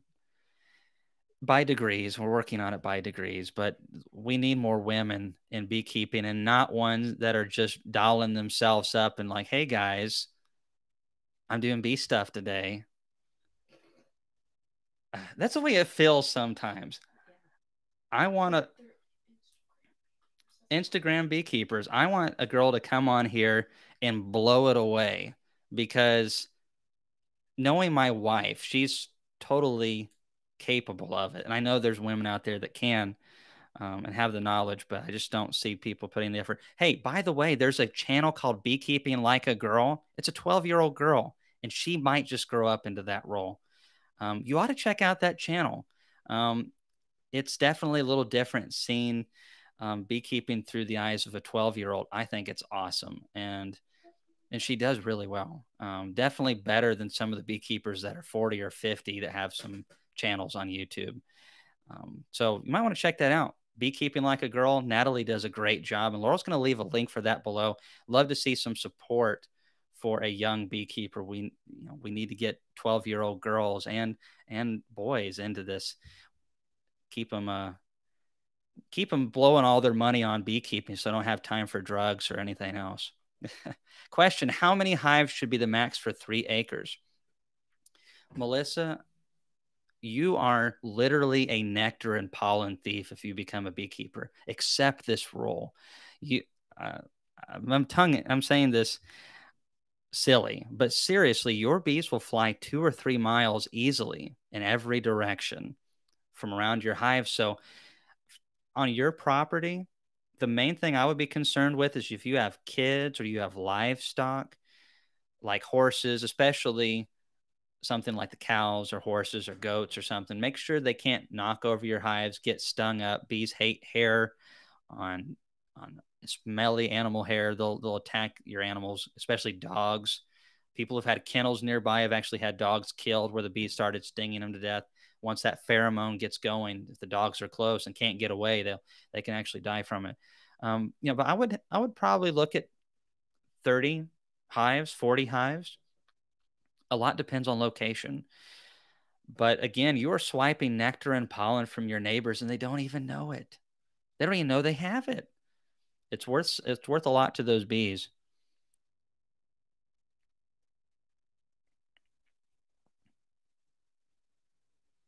Aaron Wilson, my daughter is 5, came in and she takes a sting like a champ. That's awesome.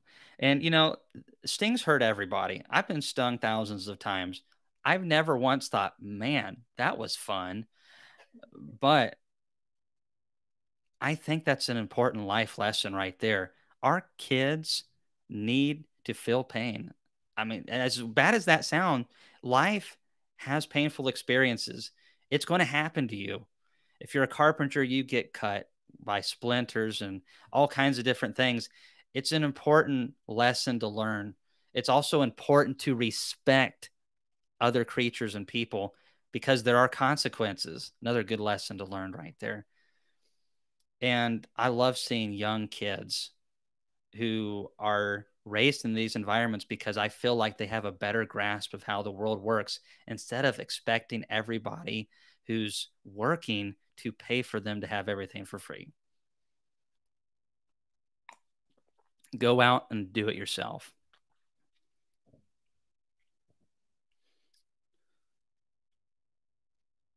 59-year-old woman beekeeper, 50 hives and raise queens and splits for nukes. My retirement goal to beekeep full time. Well, I really hope that you meet that and surpass your expectations.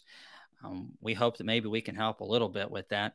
Um, just sharing kind of what we're doing and definitely keep us posted. I think beekeeping, once it can take a little while. I mean, our videos, Bob Benny's videos, all the reading in the world, even going and doing stuff with the tutor is no replacement for that experience yourself. But you stick with it, you build up slow, you work your way up. And I think beekeeping can be one of the best retirement, even if you don't plan on it for full time, just as a sideline thing. There's a lot of opportunities. If you can make honey and you can keep bees alive, you can make money. The market is there. You just got to produce it. And that's what I told Natalie, who's got that Beekeeping Like a Girl channel, because there is a lot of opportunity, especially I think for a woman beekeeper, because there's a lot of guys on YouTube. And let's face it. This is what I told Laurel. I've been trying to get her to do the YouTube videos because let's face it, man. Do we want to see an ugly dude like me tell you how to keep bees, or do you want to see a blonde chick telling you how to keep bees? It doesn't have to be blonde. Okay, you're not. You don't. The blonde hair doesn't even affect it. A girl tell you obviously, and most women want to see another woman do it too because, well, women just seem to be more put to just why does it seem like women got it together more than guys do? Because they do? Oh, okay. I was wondering why. Okay. I have homemade organic vanilla extract, no place for hives yet. Hey, I know some beekeepers. Okay. Check this out. So, vanilla, look at this, some Chiave honey. You see all that black stuff in there? So, they've taken pure white Chiave honey. It is naturally thick and creamy. And this is from my buddy in the Big Island of Hawaii. I got some while I was there, and then he sent me a little bit more. Um, and I didn't pay him to do that, or he didn't ask for advertising or anything. He just sent it because he's my friend. But I'm just a cool honey, and he sticks vanilla bean. This is my favorite honey combination in the world: organic vanilla bean, natural Chiave honey mixture. This is the coolest thing. I can just eat this whole jar in one sitting. Totally delicious. And I'm really wanting to do that with my honey this year. I've got some creamed honey videos that we're going to be doing during the off season and winter. And we're going to be getting some vanilla bean and making that. I'm looking forward to that. Yeah, vanilla and honey, I think, is a wonderful combo. Yeah, like the woohoo that you get every time you get stung. I tell you what, I got stung underneath the fingernail. I had clipped my fingernails and got stung in the quick underneath the fingernail. And that is one of the worst feelings I've ever experienced. It really hurt. Yeah, they take the vanilla bean and just grind it up to like a really fine powder, a remedy project, and it is wonderfully delicious.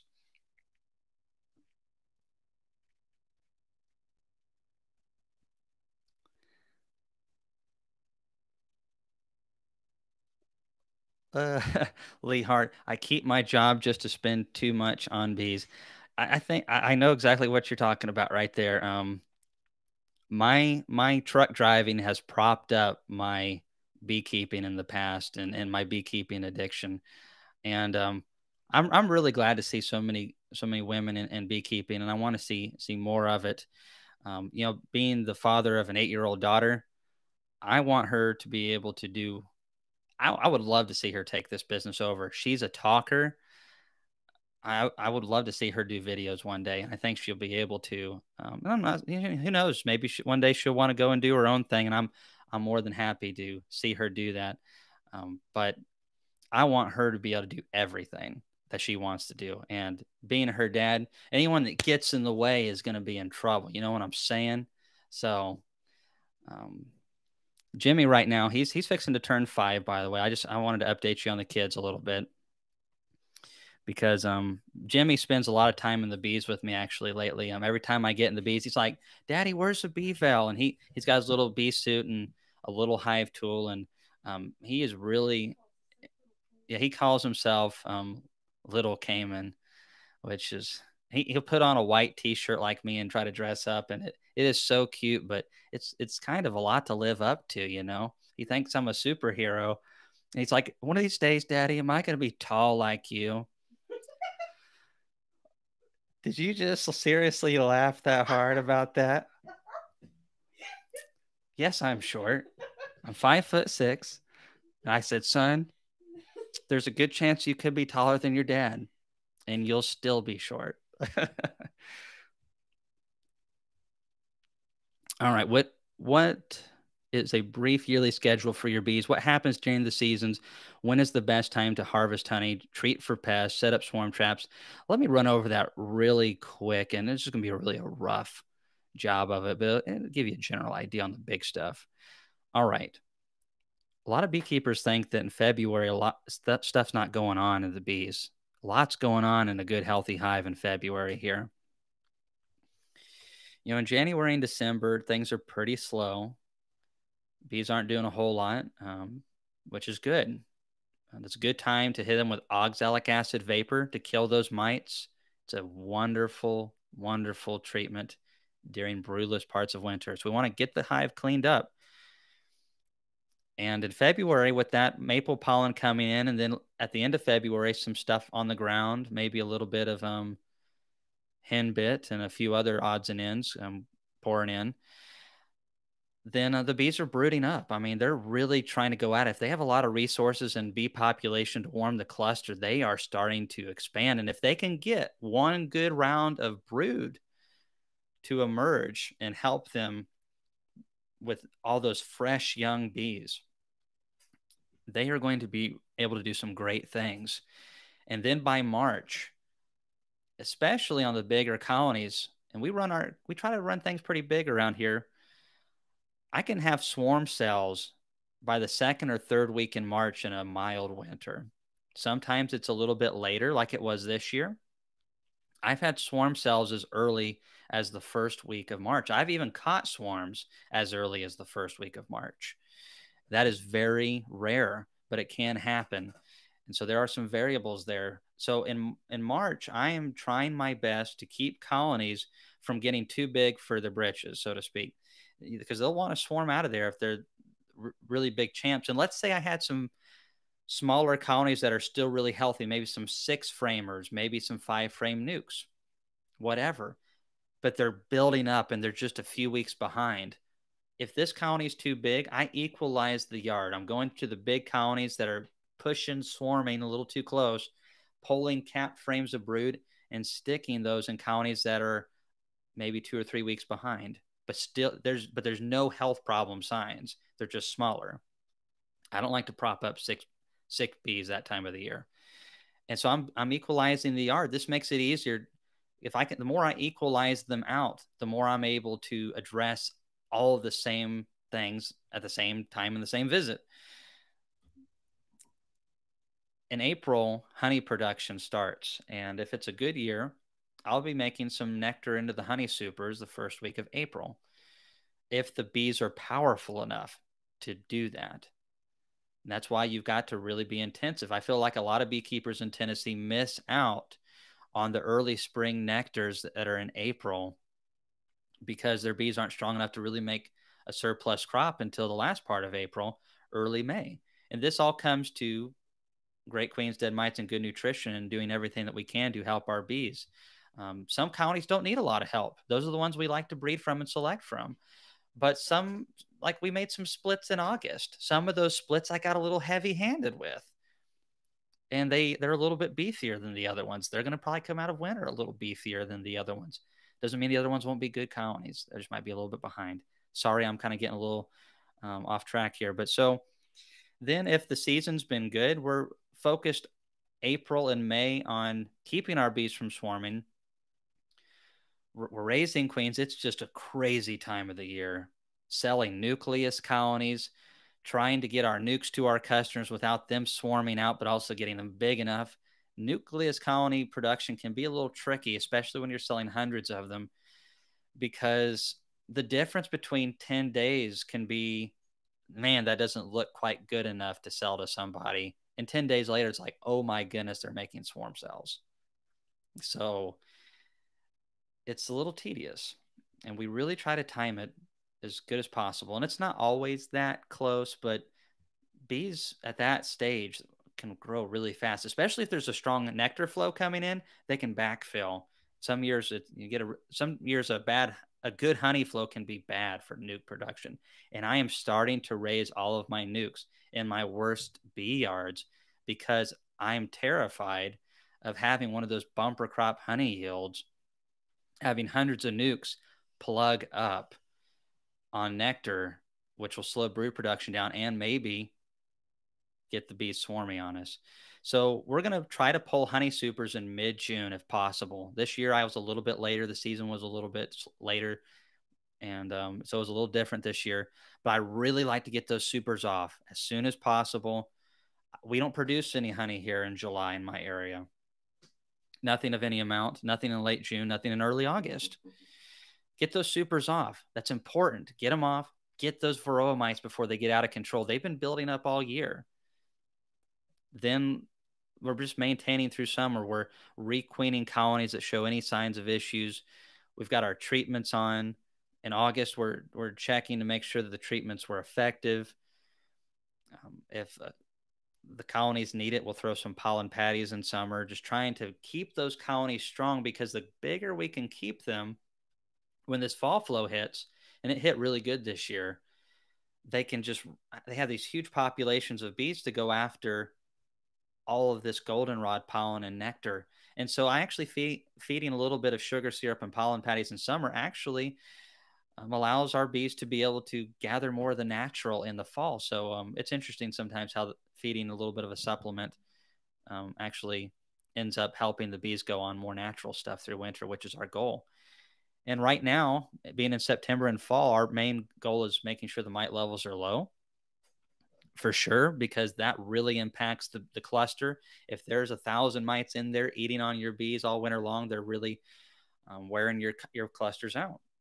And we're making sure the colonies have plenty of food right now, and several other things. So anyways, that's pretty much what we're looking at. So someone said so boring, and my response to that is leave. I mean, Laura already took care of it, but I mean, geez, it probably is. It's probably some video gaming nerd or something that hopped on here. I've had that happen before multiple times actually, and they're video gamers. But I mean, seriously, if my information is not what you want to hear, I mean, that's a wonderful thing about this. You don't have to stick around. But let's see. Whew. What's your opinion on sugar rolling for mite checks? Lisa, there hasn't been any. my experience with them is that they're not really that effective, it's hard to get an accurate count with them. That's what's so frustrating. I really wish they were as accurate as an alcohol wash, but I've had too many people tell me, and I've also used them myself. And if you do a powdered sugar shake and then you compare it to an alcohol wash, there's a lot more mites that show up in the mite wash, alcohol wash by a pretty good margin. And so sometimes you'll think, oh, the mites aren't really that high, and they really actually are quite higher than you think. Um, Someone needs to look into making a product that will give us accurate data without killing bees. That would be really nice. Hey, Jason says, have you ever considered accepting an intern? And we've actually talked about that. We're really not at that position yet. For the right person, we might actually look into that in the future. But that's not something we're doing right now. Thought about it.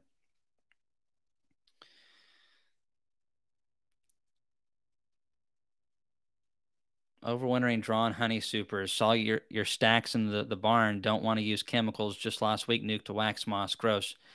Doesn't freeze in Louisiana. I believe that's what that is. Southeast Louisiana. Yeah. It's just clean, light, and air enough. So all I can tell you, raising hells, is that what I have done a lot is if there's a 10 frame box, put seven, no more than 8 frames in there, no honey, no bee bread, no nothing like that.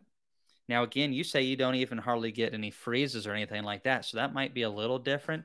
But I've had some combs out for months right now, even during summer, that were completely dry, nothing in there. And yeah, I'll see one or two wax moths tunnels in there, but nothing that damages the combs really.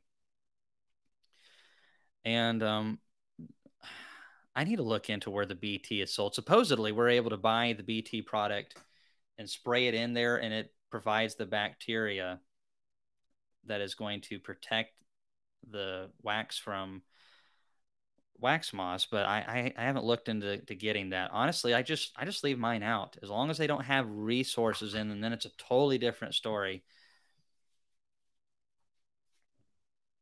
Have you seen the Hog Half Comb cassette boxes? Thoughts? I really want to try those. I have not used them. I've seen them a lot. I know people who have used them. And just with the eye test, I think if I was going to do comb honey production on any size that was actually like a business type dealio, they look like the best way to go. That's just my casual observation, no experience there. If you're just wanting to do some comb honey, though, in small amounts, I would just use shallow frames. They have foundation that's meant for that, that's super thin, just like you'd use in the half combs. And just instead of having the sections, you just cut it out. And they even have square punches, and I have used those before, and they work for small scale. But if you're wanting a really nice professional product, the hog half combs look really cool, and that would be a cool video series to do for sure. Hey, Julie, that's cool. Tell your grandson next time you're working bees with him that I said hey, and keep up the good work. Um, Beekeeping can be very rewarding. I hope that it turns into something that's rewarding for everybody.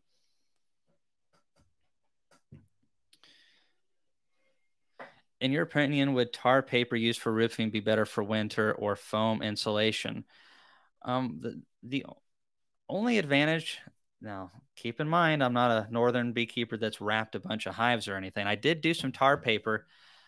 It really prevents wind and getting too much cold wind into your hives. And if you live in an area where you get like 30 degrees below zero, I could see that makes a huge difference wrapping your hives, because you're just not getting all that wind going through the cracks or any gaps in your boxes. And maybe it can help in a few other ways. I'm not 100% sure. If you were in an area like mine, I would totally say that the styrofoam or insulation is way better, just because of what we need here. I think a lot of beekeepers up north are doing, some of them are wrapping and doing the styrofoam underneath the lid as well. Well, look who it is. Now you're making me look bad. I'm gonna have to make sure my hair is good. Alrighty. But yeah, I, mean, I really like the foam board insulation. Paint them though. If you don't paint them, ants and all kinds of different things or bees are going to chip away at them, and they will drill some holes in them quick. Paint them, and they'll last longer.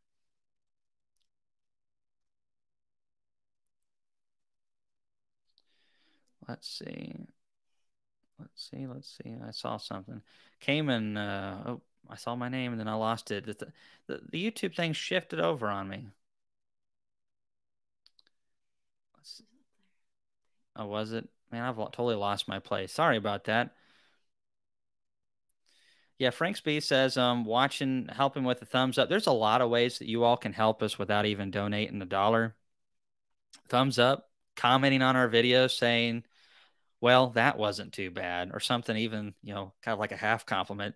Actually boost. Did you know that when someone thumbs down one of our videos, it actually helps push the videos? Not, please don't thumbs down our videos. But seriously, interaction helps our channel. And even in just a little ways like that, YouTube's algorithms are really weird. Some of my videos that have done well, I'm just like, this video is not going to do much. And then it does great. Oh, yeah. All right. Cayman, I have a double deep with bees bearding all over the bottom box underneath, and both boxes are full. Should I equalize the yard, as you say, to get them down? Rob, I cannot remember where you're at, and I don't know what you're looking at towards, how close to winter that you are. But at this time of the year in my area, I'm really not cutting bees back. I like to let my champs do whatever they're going to. Unless you got a lot of season left, I just let those big hives stay big. Unless you have a colony that's really nice, and this hive is just so powerful it can afford to lose a frame. But just keep in mind that a lot of the nurse bees that they're raising right now, or a lot of the bees that they're raising right now, are not going to be in my area. They're working on winter bees, and so a frame of that, a full frame, once that's emerged out of the combs, could be 2 or 3 frames of clustering that you could be losing. So I don't know exactly where you're at, but I really don't like this late in the game in my area doing that.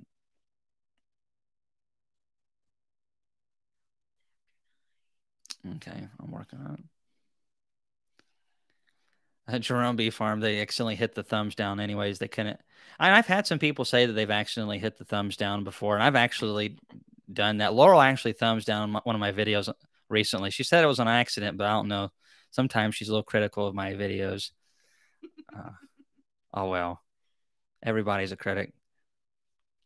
Hey, hi Cayman. If you tried any of the better comb products, and I haven't, now, Frederick Dunn has some great videos on it.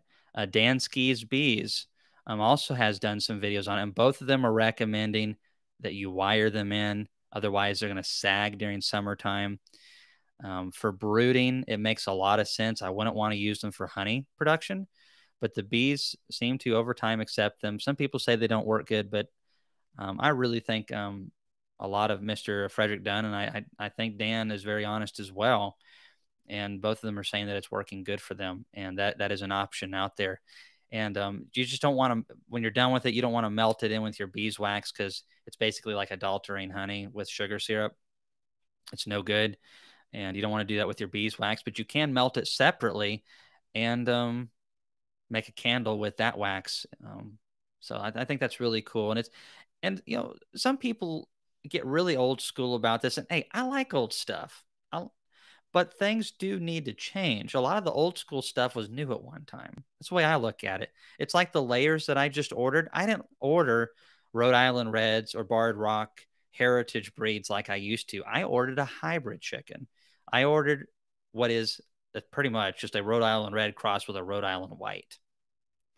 There's nothing wrong with that. They can reproduce. Basically, you just found two characteristics that created a higher performing chicken, and that's what I want. And the Rhode Island Reds, they're old, and I think we should keep those old things, but we should have new things. And that's why I think products like Better come. Some of them come and they go. Obviously, the people decide what they want and what they don't. And that's one of the reasons why I test a lot of these products out. It's one I want to know myself, but I also am trying to help people make informed decisions because there's so many new products out there. There's been so many products. I wish I could remember everything that's come and gone in the 17 years that I've been beekeeping. A lot. So those latecomers, what is the exciting news? Well, first of all, that you're getting to talk to me again, Hi-Fi. I mean, that's the gift that just keeps giving. Ow. Okay, maybe not. And no, seriously though, Ian Stepler is going to be coming on October the 10th. Send in some questions if you have them or prepare for them. You know what? I'm going to need some of this honey that one of you all sent me from Ohio. A little more energy. Wow. I'm buzzing now. The bee puns. But so Ian's going to be on. That's going to be super exciting. There's a lot of questions. I don't want to ask him normal questions. I want to ask him some questions other people haven't asked him before. Stuff that I don't know. So I'm going to be sitting down and thinking about this and making Ian sweat bullets. Um, I hope Ian sees this part of the video. I know he was on earlier, but he's busy now. He says he was having to grind silage for the cattle. What a bum. Anyways, seriously though, he's going to be on October the 10th. We have some pretty promising information out. I should be able to share more with you in the future on sponsorship for a test yard, and we're working towards that, and also some other things as well related to that. We got a lot of stuff coming up. For those of you who have donated on this live chat and other people who have donated in other ways, we are working towards finding some things that are special for you because we really appreciate you and want to be able to say thank you. We are planning to have we have patrons, a Patreon thing as well that people have been joining. I didn't even know we had it. Laurel set up a long time ago. People have been joining, helping support our channel. And we really want to do something extra for those people who are really helping all of us learn more about bees. So we're going to be having some stuff this winter that is special for those people who have donated in the past and in the future. That is going to be, especially when it comes to the more nitty gritty testing stuff and the details, and maybe a blooper reel video. I think we're going to share that with everybody, but you'll get first access to it. So got to work on that. Robin Martin, did you start in 4-H or FFA? I've never done any of those things. The 4-H people, they were scared of homeschoolers like me because we were just a little too weird. And no, seriously, actually, the 4-H people, I have a lot of friends in 4-H. I think it's pretty cool. But no, we were just busy on other stuff, and I've always liked outdoor stuff. I've always been weird. I've never had hardly any friends my age because I don't like anything that people my age do. So most of my friends are older than me or little kids, and I like it that way. I find older people usually are smarter than younger people. It's because they've done a few more things, and I think that's helped me out a lot. But I think the agricultural programs for kids are really important, but I ended up just teaching myself, basically, and for better or for worse. Hey, Chip Sleeper, thanks for coming on again, buddy, and thanks for helping us out. I'll look forward to sharing some stuff with you and other people, especially around the first of the year. We're going to have some cool things for those people who are really helping us out get this test yard put together. I've always wanted to try those Jersey Giants, Jamie. I never have. Laurel said, sorry. Yuri says, what's your Patreon page? Laurel says she's working on that. I really like a Rhode Island red chicken. I do. I've had literally hundreds of them, and they were a great bird, but I wanted to try the hybrid cross of the Rhode Island reds this time and see how well they perform. Aaron Wilson, how many hives are you up to? 300 area. I don't know exactly what we're going to go into with winter. Like today, I was going into a yard, like 50 something colonies, and there was one I had to consolidate down. I went to another bee yard week before, and there was a colony just like that. It went queenless. It's too late to really hardly fix that. Combine them with another hive, so there's a loss there, loss there. This time of the year, most of our losses are due to queen failures just late in the season. And some we've tried to fix some in August, and they just wouldn't take. And we're not going to fool with that anymore. So we just go on to something else. Yeah, JP, I watched his cows eating those sunflowers in Ian's last video, and that was really interesting. I've never seen a cow do that before. Let's see. B-Lord says he's coming to the U.S. in February. Oh, okay? So you've been in the United States quite a bit. Well, man, I don't know if I'm going to be in New York. See, the thing of it was, I was actually going to be in a few other states. I was going to be in Pittsburgh, Pennsylvania, a couple other places in Kentucky. I was actually talking to some people. It wasn't New York. It's one of those states up there. I think it was Illinois. So that's a pretty good ways away. And Colorado Springs, Colorado. And I'm still, instead of doing a live, because of the whole issues with what's going on and people not wanting to get together as much, I'm just doing a Zoom meeting with them, which is not near as cool as being in person for a lot of different reasons. One, because usually in my presentations, I have some really good one-liners and jokes prepped, fantastic comedy gold. And when you do a Zoom meeting, it's awful because you don't get any feedback. But it's still gonna be fun to do that with them. So, by the way, if you all have a B club that wants me to do a Zoom meeting, I do that. But I do prefer in person. It's so much better. I like meeting people, especially beekeepers.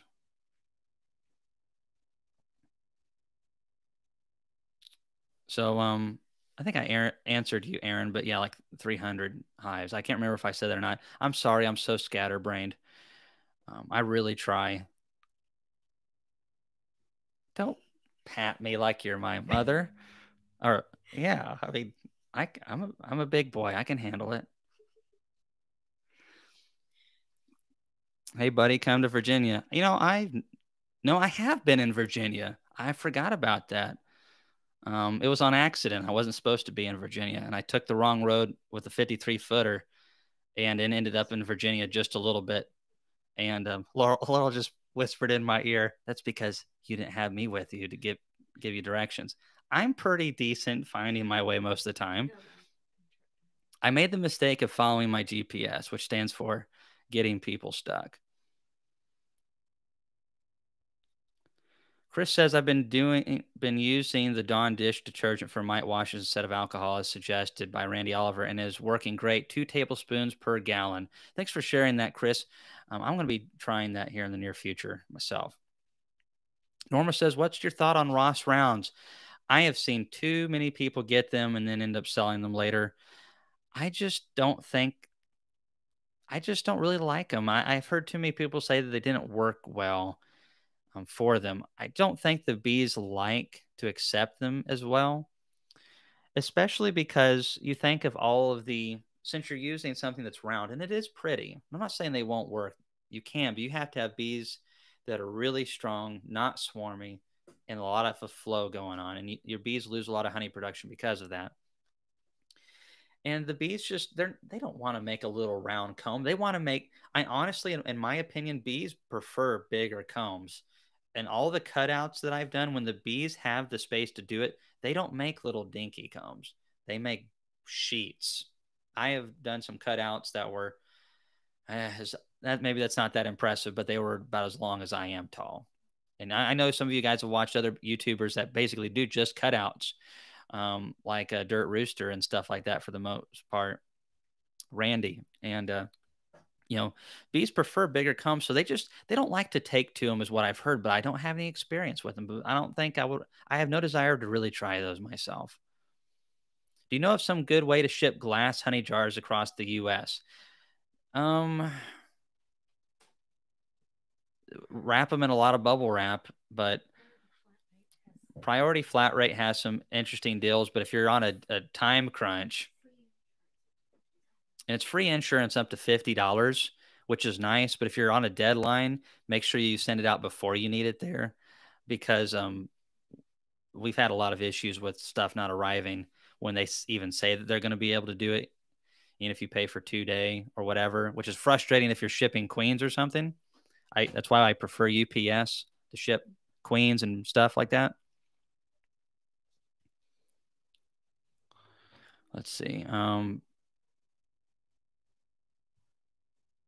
Yeah, that's right, Don. Hit that thumbs up and roll tide. Poor Oklahoma and LSU. It's a rough way to start the season. Yeah, L. Anderson. That's kind of the way I feel about it too, is a round peg in a square hole. It's just the bees don't prefer it. But yeah, I mean, just make sure that you wrap glass jars really well. I have shipped glass before, but I mean, I have also worked with UPS and done a little bit with USPS in the past. And let me tell you, it all depends on how it's handled. And I don't think most of these guys are malicious. I've never personally seen that. I'm sure there's some bums that work at those places, but sometimes things just happen. Um, but as someone who actually worked in the packaging industry for 2 years, and my job was actually quality control on packaging stuff, this was many years ago. And the lady that was my supervisor was an elderly lady, but man, there was only one way to package boxes, and it was her way. And I learned how to package stuff really good. And basically, if it can move in that box, even a 16th, and just move just a little bit, she would make me go over and do that again. And it taught me a lot about it. But you know what? She and I never had anything come back busted up. And we had some pretty fragile stuff in there, some fragile signs. So packaging is really important, but the insurance on that is really nice with the USPS. I like that. Do you find your bees tolerate free range chickens in the bee yard? Most of the time, I don't really see any problems with the chickens eating the bees. It's actually sometimes the bees going after the chickens. And if that happens, the chickens start knowing when the bees are actively foraging, and a lot of times leave them alone. And then once it is early morning or late in the evening, they'll go over there and start scratching underneath the hives.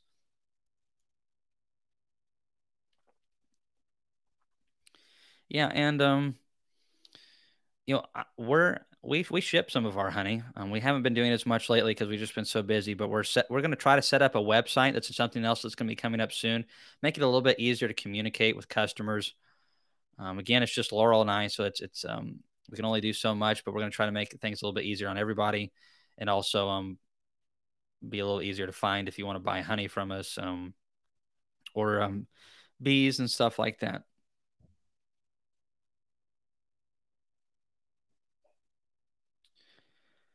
Let's see. How late in the year are you making queens? You can totally make them in September here. I usually don't. I really want to be done by that time. September is totally doable, but it's pushing it. And if the you have to basically, yeah, you have a mating nuke, you can get that queen, but uh, that queen's got to get really busy, and that mating nuke either is going to need to be combined or be tiny. August is really better for the end of the season, but you can totally do earlier September here. But you're gonna have something to give that queen when she'll be a great queen, but she's got to have the nurse bees to be able to handle all her house needs. Laurel just posted the USPS regional rate boxes. That USPS regional rate boxes are a lot of times the cheapest route.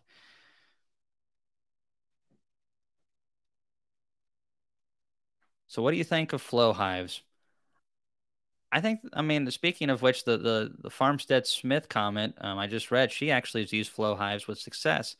They can be used with success. I think they're not practical on a business model scale at all. They're just too expensive. But can they work? Yes. Can the Ross rounds work? Yes. I mean, there's a lot of products out there that can work. Um, but honestly, let's think about this. If I only had 100 of my hives devoted towards honey production, and I needed flow hives for them, what's the cost on that? Let's say I can get them at $600 a piece. Well, here in Tennessee, we have a short, strong flow. If it's a good year, we'll have a strong flow, but it's short. It's April to June. Sometimes it's not even that long, like this year was. It was very short. and you've got to get that honey packed in quickly. You can't have a deep box and then a flow hive box and that's it. Not unless you keep pulling brood from those bees and trying to keep them small.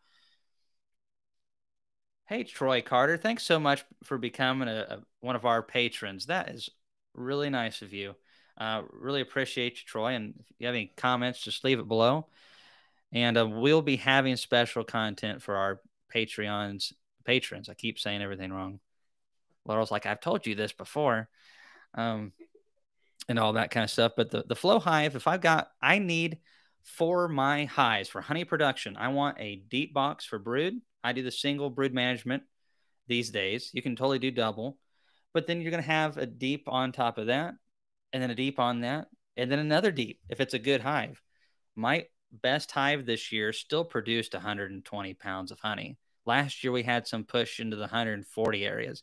And some people up in Canada on canola and stuff are like, man, 120 pounds, what a bad year. And I'm just like, that's awesome. What are you talking about? But seriously though, I would need to have multiple flow hives to be able to handle all of that and then pour it out and the time constraints. We're talking an investment of probably $120,000. But they totally work, and you can make them work. But if you can make honey in a flow hive, you can totally do it without. And the excuse that a lot of people say, well, that means I don't have to get an extractor. You can get a Maxent extractor for a little over $600 that's going to last you till your great grandkids are your age.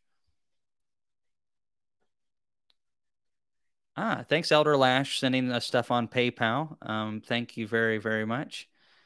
You guys, if you have questions, leave them. All right, so what was I saying? I was on to something. Yeah, I thought that's what happened. Farmstead Smith, they didn't go for the flow hive as much this year, and I was going to use mine this year. I've got one, by the way. Our flow was so poor this year; it just was not happening. And the bees will use it, but it's amazing what bees will do when there's a strong flow. It's when there's a good flow, everything in life is easy. But in a they don't like the plastic as much. And here's one thing that I'm going to be trying out next year, if at all possible, is the fully drawn plastic honey supercell frames. I've wanted to know for like 10 years or whatever, how long they've been around, how well they work. I don't want to ever go that route. I prefer bees putting it in wax. However, I want to know how they work for me and be able to share it with others. But some people use them and they like them, and I want to learn everything about the beekeeping industry, whether it's practical for me or not. I'm a curious guy. I actually am not wanting to really push up to the Michael Palmer, Randy Oliver, Ian Stepler, Bob Benny level of having like 1,000, 1,500 or so hives, because when you do that, you don't have as much time for experimenting. You just don't. Randy Oliver does, but he's got his two sons to help him. Maybe when the kids are a little older, I can do a little bit more, but I just don't want it to ever get to the point where it takes the joy away from beekeeping. I've gotten to that point some years where it's just beekeeping was no fun. And it was just it got to the point where I was telling Laurel, is this worth it? And things have changed since then in several ways, but that was when I was working a full-time job and doing about a full-time job with bees, and that was really hard on Laurel and me. Hey, Vicky, thanks for becoming one of our patrons. Thank you very much. I like that. What was that emergingbeak.com? That's pretty cool. Let's see here.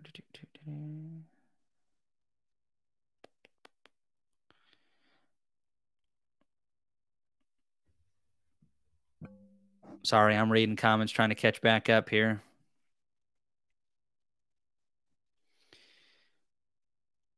Yeah, LSU. What is your choice breed of queens? Now, there is so many variables just within the Italian um, side of the bees. And, you can't really say purebred, because there's no such thing as a pure Italian bee. It's just like Americans. I mean, we're a modge podge of pretty much every country around the world. And I think it's getting more that way in a lot of other places too. But um, we just have so much diversity here because it was, you know, there's so many different people from around the world, which I think that's cool. However, it's the same way with the bees, and within my favorite, which is the carny bee, the carniolan, there is so many variables, and what you might have as a carny bee and what I select for as a carny bee might be totally different. I guarantee you the carny bees that are in Europe are going to have some different characteristics. There's going to be some similarities too. But think about this, and this is one thing we talk about a little bit more in the other channel. It's for those of you who know gardening, you have Swiss chard, which is beetroots, and then you have no, not beetroots, beet tops, and then you have beets, which are beetroots. Same basically type plants selected for different characteristics.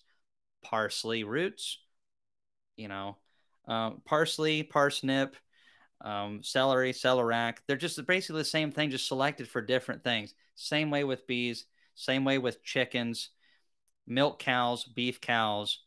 There's so much genetic diversity inside our DNA. It is really amazing, and thank goodness, thank goodness.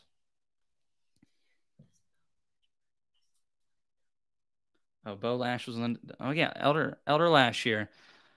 Questions? Any advice on queen rearing, books, videos, etc.? Okay, so we do have some videos. If by the way, any of you who don't know, we have a playlist. So if you go to our main Tennessee's Cayman Reynolds Tennessee's Bees YouTube homepage, you can hit playlists and you can see different categories on extracting honey, queen rearing, all that kind of stuff. Now, if you're wanting books, yeah, if you don't mind grabbing that one, there's a few different books out there that I like. Dr. Lawrence Connor, if you're wanting a good book that's nuts and bolts, fundamentals, gets you what you need now, and has good pictures. The Queen Rearing Essentials is what I'm needing. That's Scientific Queen Rearing. That's my favorite old school book. Um, Bob Benny just released a video on raising queens. Ian Stepler has some good videos on queens. So does Richard Noel. We try to do that as well. All right. This is, if I was going to recommend a book for new beekeepers to start queen rearing, this would be the book. I don't get any kickback for this. This is a book that I have read, and it is good. It's very good. You can see the pictures there. And if you use this, get this book and go along with our videos.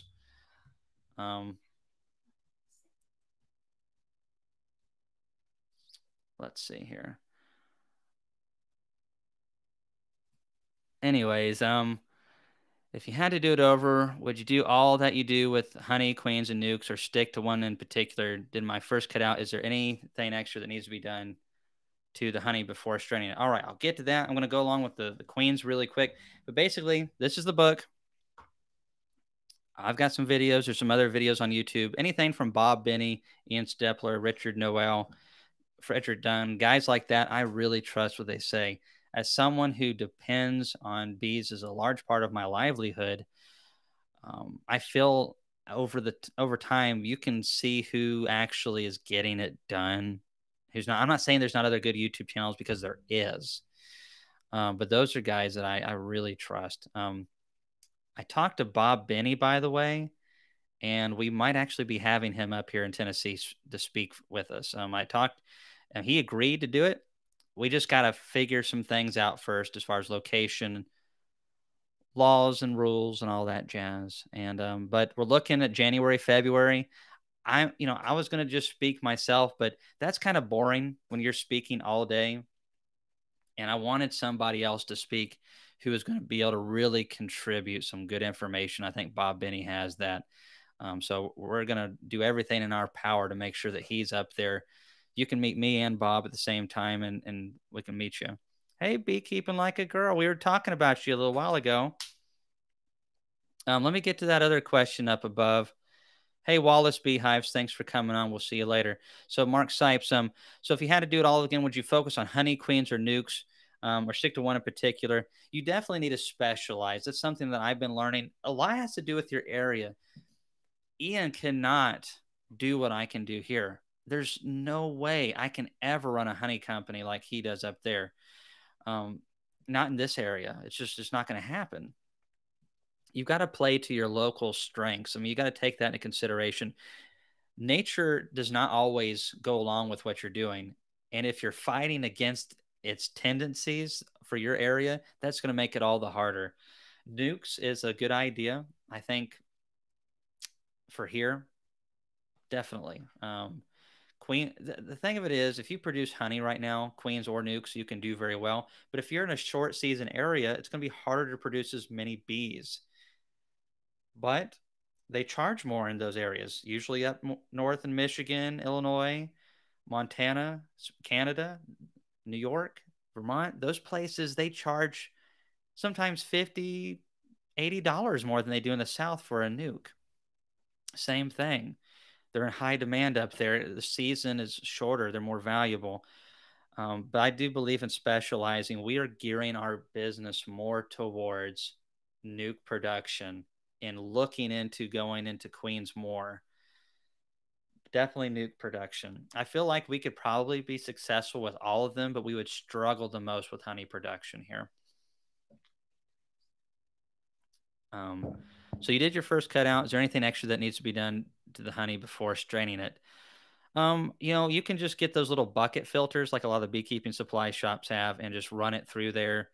That would be it. You don't even really have to strain it that fine. You can just get some cheap cheesecloth from a little local store or something like that and run it through some cheesecloth.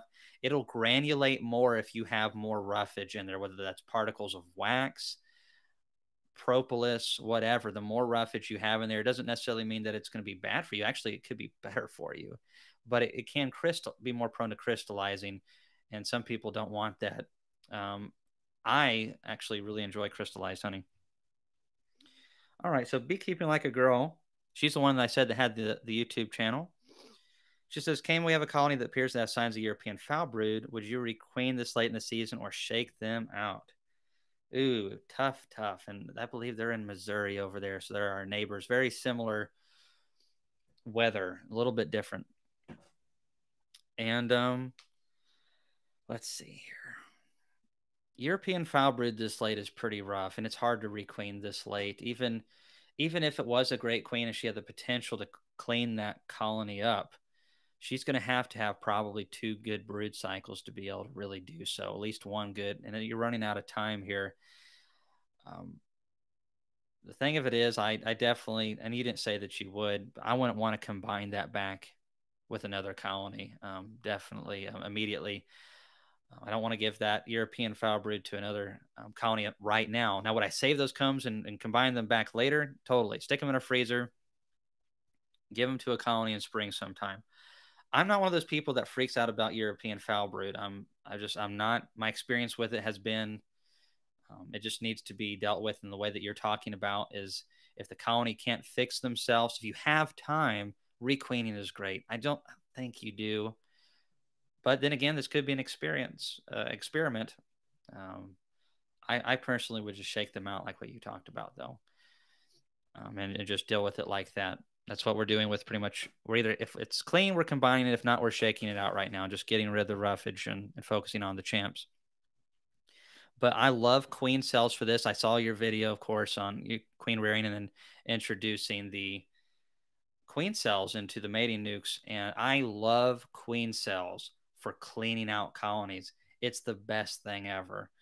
When you have colonies that have a little bit of virus signs or have high mite loads that you're trying to clean up, or European foul brood and you're trying to clean up anything, brood breaks are really handy. We don't talk about this enough. I don't think it's used enough by beekeepers. It's a little intensive for new beekeepers. I understand. Something to work yourself up to. Dropping those queen cells, giving that full brood break, and letting what's happening and feeding at the same time. I recommend that. As long as they're not already plugged up full of food, feed them really thin sugar syrup. It doesn't even have to be 1-to-1 thickness. It could be like 3/4 part sugar, 1 part water, really thin. And what we're doing is we're trying to flush the European foul brood, which can get into honey very easily and it can be spread through honey. And we're wanting to flush it out of the bee's guts. We're wanting that break of brood so that it's not in there on the brood. Missed it. And just clean the hive out. And the best way to do that is just to requeen. And a lot of times that requeening like that can work wonders in the bee yard. I highly recommend it. Let's see here. Ian just posted a video chopping silage for cattle. Huh. Poor guy. He's working so hard. And I'm sitting here running my mouth. See you, Wallace Beehives. What are your thoughts on Saskatraz queens? I've only tried a few of them, a handful. I've got some friends that have tried a lot more than me. Uh, I haven't tried it enough to say yay or nay. I think the genetics are probably really good, but the ones that I tried from Oliveras, I just didn't think were mated properly. I tried some carnies from them too. I wasn't impressed. And I don't think it's really necessarily the Saskatraz themselves. I just feel like these commercial operations are not getting either giving the queens enough time to start laying before they sell them. All right, you've got to die. Sorry about that. It's that time of the year where all the flies are coming in, and it's my fault. This fall, it's been cooler. I love opening the windows. I let a lot of bugs in. Laurel's a little irked. But seriously, let's see. What was I saying? Oh, so sorry, everybody. Saskatraz. Uh, there's a good chance. I mean, they're really sensitive. Hi-Fi said that. Yeah, it's funny. Saskatraz, I think, is good. I think Ian's used it and said that they're pretty decent, but really, it's hard to tell because I don't trust commercial operations on their queens. I don't. Now, someone like Bob Binney, who would some would consider a commercial beekeeper, it's a little bit different. But some of these massive queen producers, I have had nothing but bad luck for over a decade with some of these companies. And I've tried them, and I'll come back later and try them again. Raising your own queens or finding somebody that you know personally who raises good stock is the way to go. It's hard to find someone who takes the time to really get you good stock. And even when I purchased queens from Michael Palmer's stock, I think he does an exceptional job. But out of getting like 50 queens, I don't expect 50 champs. More like probably 45, and then you end up with 5 that are or maybe 1 or 2 that are just duds. And sometimes it's just out of the beekeeper's control. You try to do everything you can. Jason with Bama Outdoors. All right, we like to hear Bama. Roll Tide. I had Kathleen. I was at work the other day, and she sent me got it. We have a winner. Do you have it in your Amazon store, Cayman? Oh, is that way back? Oh, I guess it is. I need scroll down. I think this book is in my Amazon store. There's a lot of stuff in there. And by the way, that's another way you can support our channel. Even if you're going to get toilet paper because there's a shortage, if you order off of Amazon, you can go through our links. Don't have to buy a single thing from us or anything that you don't need. But going through our link actually sends a small percentage of what you buy to this channel. And it doesn't cost any more for you all. If everybody did that, that would seriously add up. And all you have to do is go through our link, and then just as you go through our link, go into Amazon, buy what you actually need, and we still get a percentage off of that. I think the cookie on that lasts for what? 24 hours? 24 hours. Go Vols. Hey, I was glad to see the Vols win the other day. Let's see. Hey, Bo Lash, thanks for coming in. Thanks for the donation. Really appreciate you. Yeah. Well, and I just think life is all about balance. I crushed that fly, and um, I would be lying to say there was one time recently this year I actually crushed a bee intentionally. It was fixing to sting my daughter on the head. It was burrowed into her hair and was going for the scalp. It was just her hair was so thick it was trying to work its way down. And yeah, I took it out. And a bee at that age, at that stage of its life, probably had a few more days left to live. And I'm a daddy. I mean, I like beekeeping and all, but if it comes between being a daddy, protecting my daughter, or my bees, it's not even a close call. I love my daughter, and she didn't get stung. Daddy was a hero that day. Oh yeah, Laurel's gonna post a picture of when. Oh, y'all have to hold it up. Okay, Laurel's gonna get a picture, and you're gonna see when Daddy was not so cool. So, Laurel went on a girl. Kathleen and Laurel and my mom went on a girl day thing, and of course, me and Jimmy are left to our own devices. Hey, Dansky, I talked about you earlier. It's all good things, I promised. Thanks for coming on, Becky Sullivan, Hannah Elkins, all you. See y'all later. And we were left to our own devices. It was guy time. Laurel had not been gone 2 minutes, and this happened. And we did have a blast, other than the few seconds where Jimmy was crying about being stung. But Daddy was a little bad and let Jimmy get a little too close to a beehive. He wasn't that close. He was probably 10 feet away, but they had been super gentle all day, but it only takes a second. Laurel's looking for the photo, but he got his eyes swollen really bad. And Laurel got back and she's like, "What did you do?" I was like, "Well, yeah, Farmstead Smith. I've never gotten over, you know, eliminating queens, but literally a bad queen sometimes will take a hive completely out. Sometimes the bees are really good about requeening themselves. If the queen's not performing well, they will supersede her and they'll do a great job of it.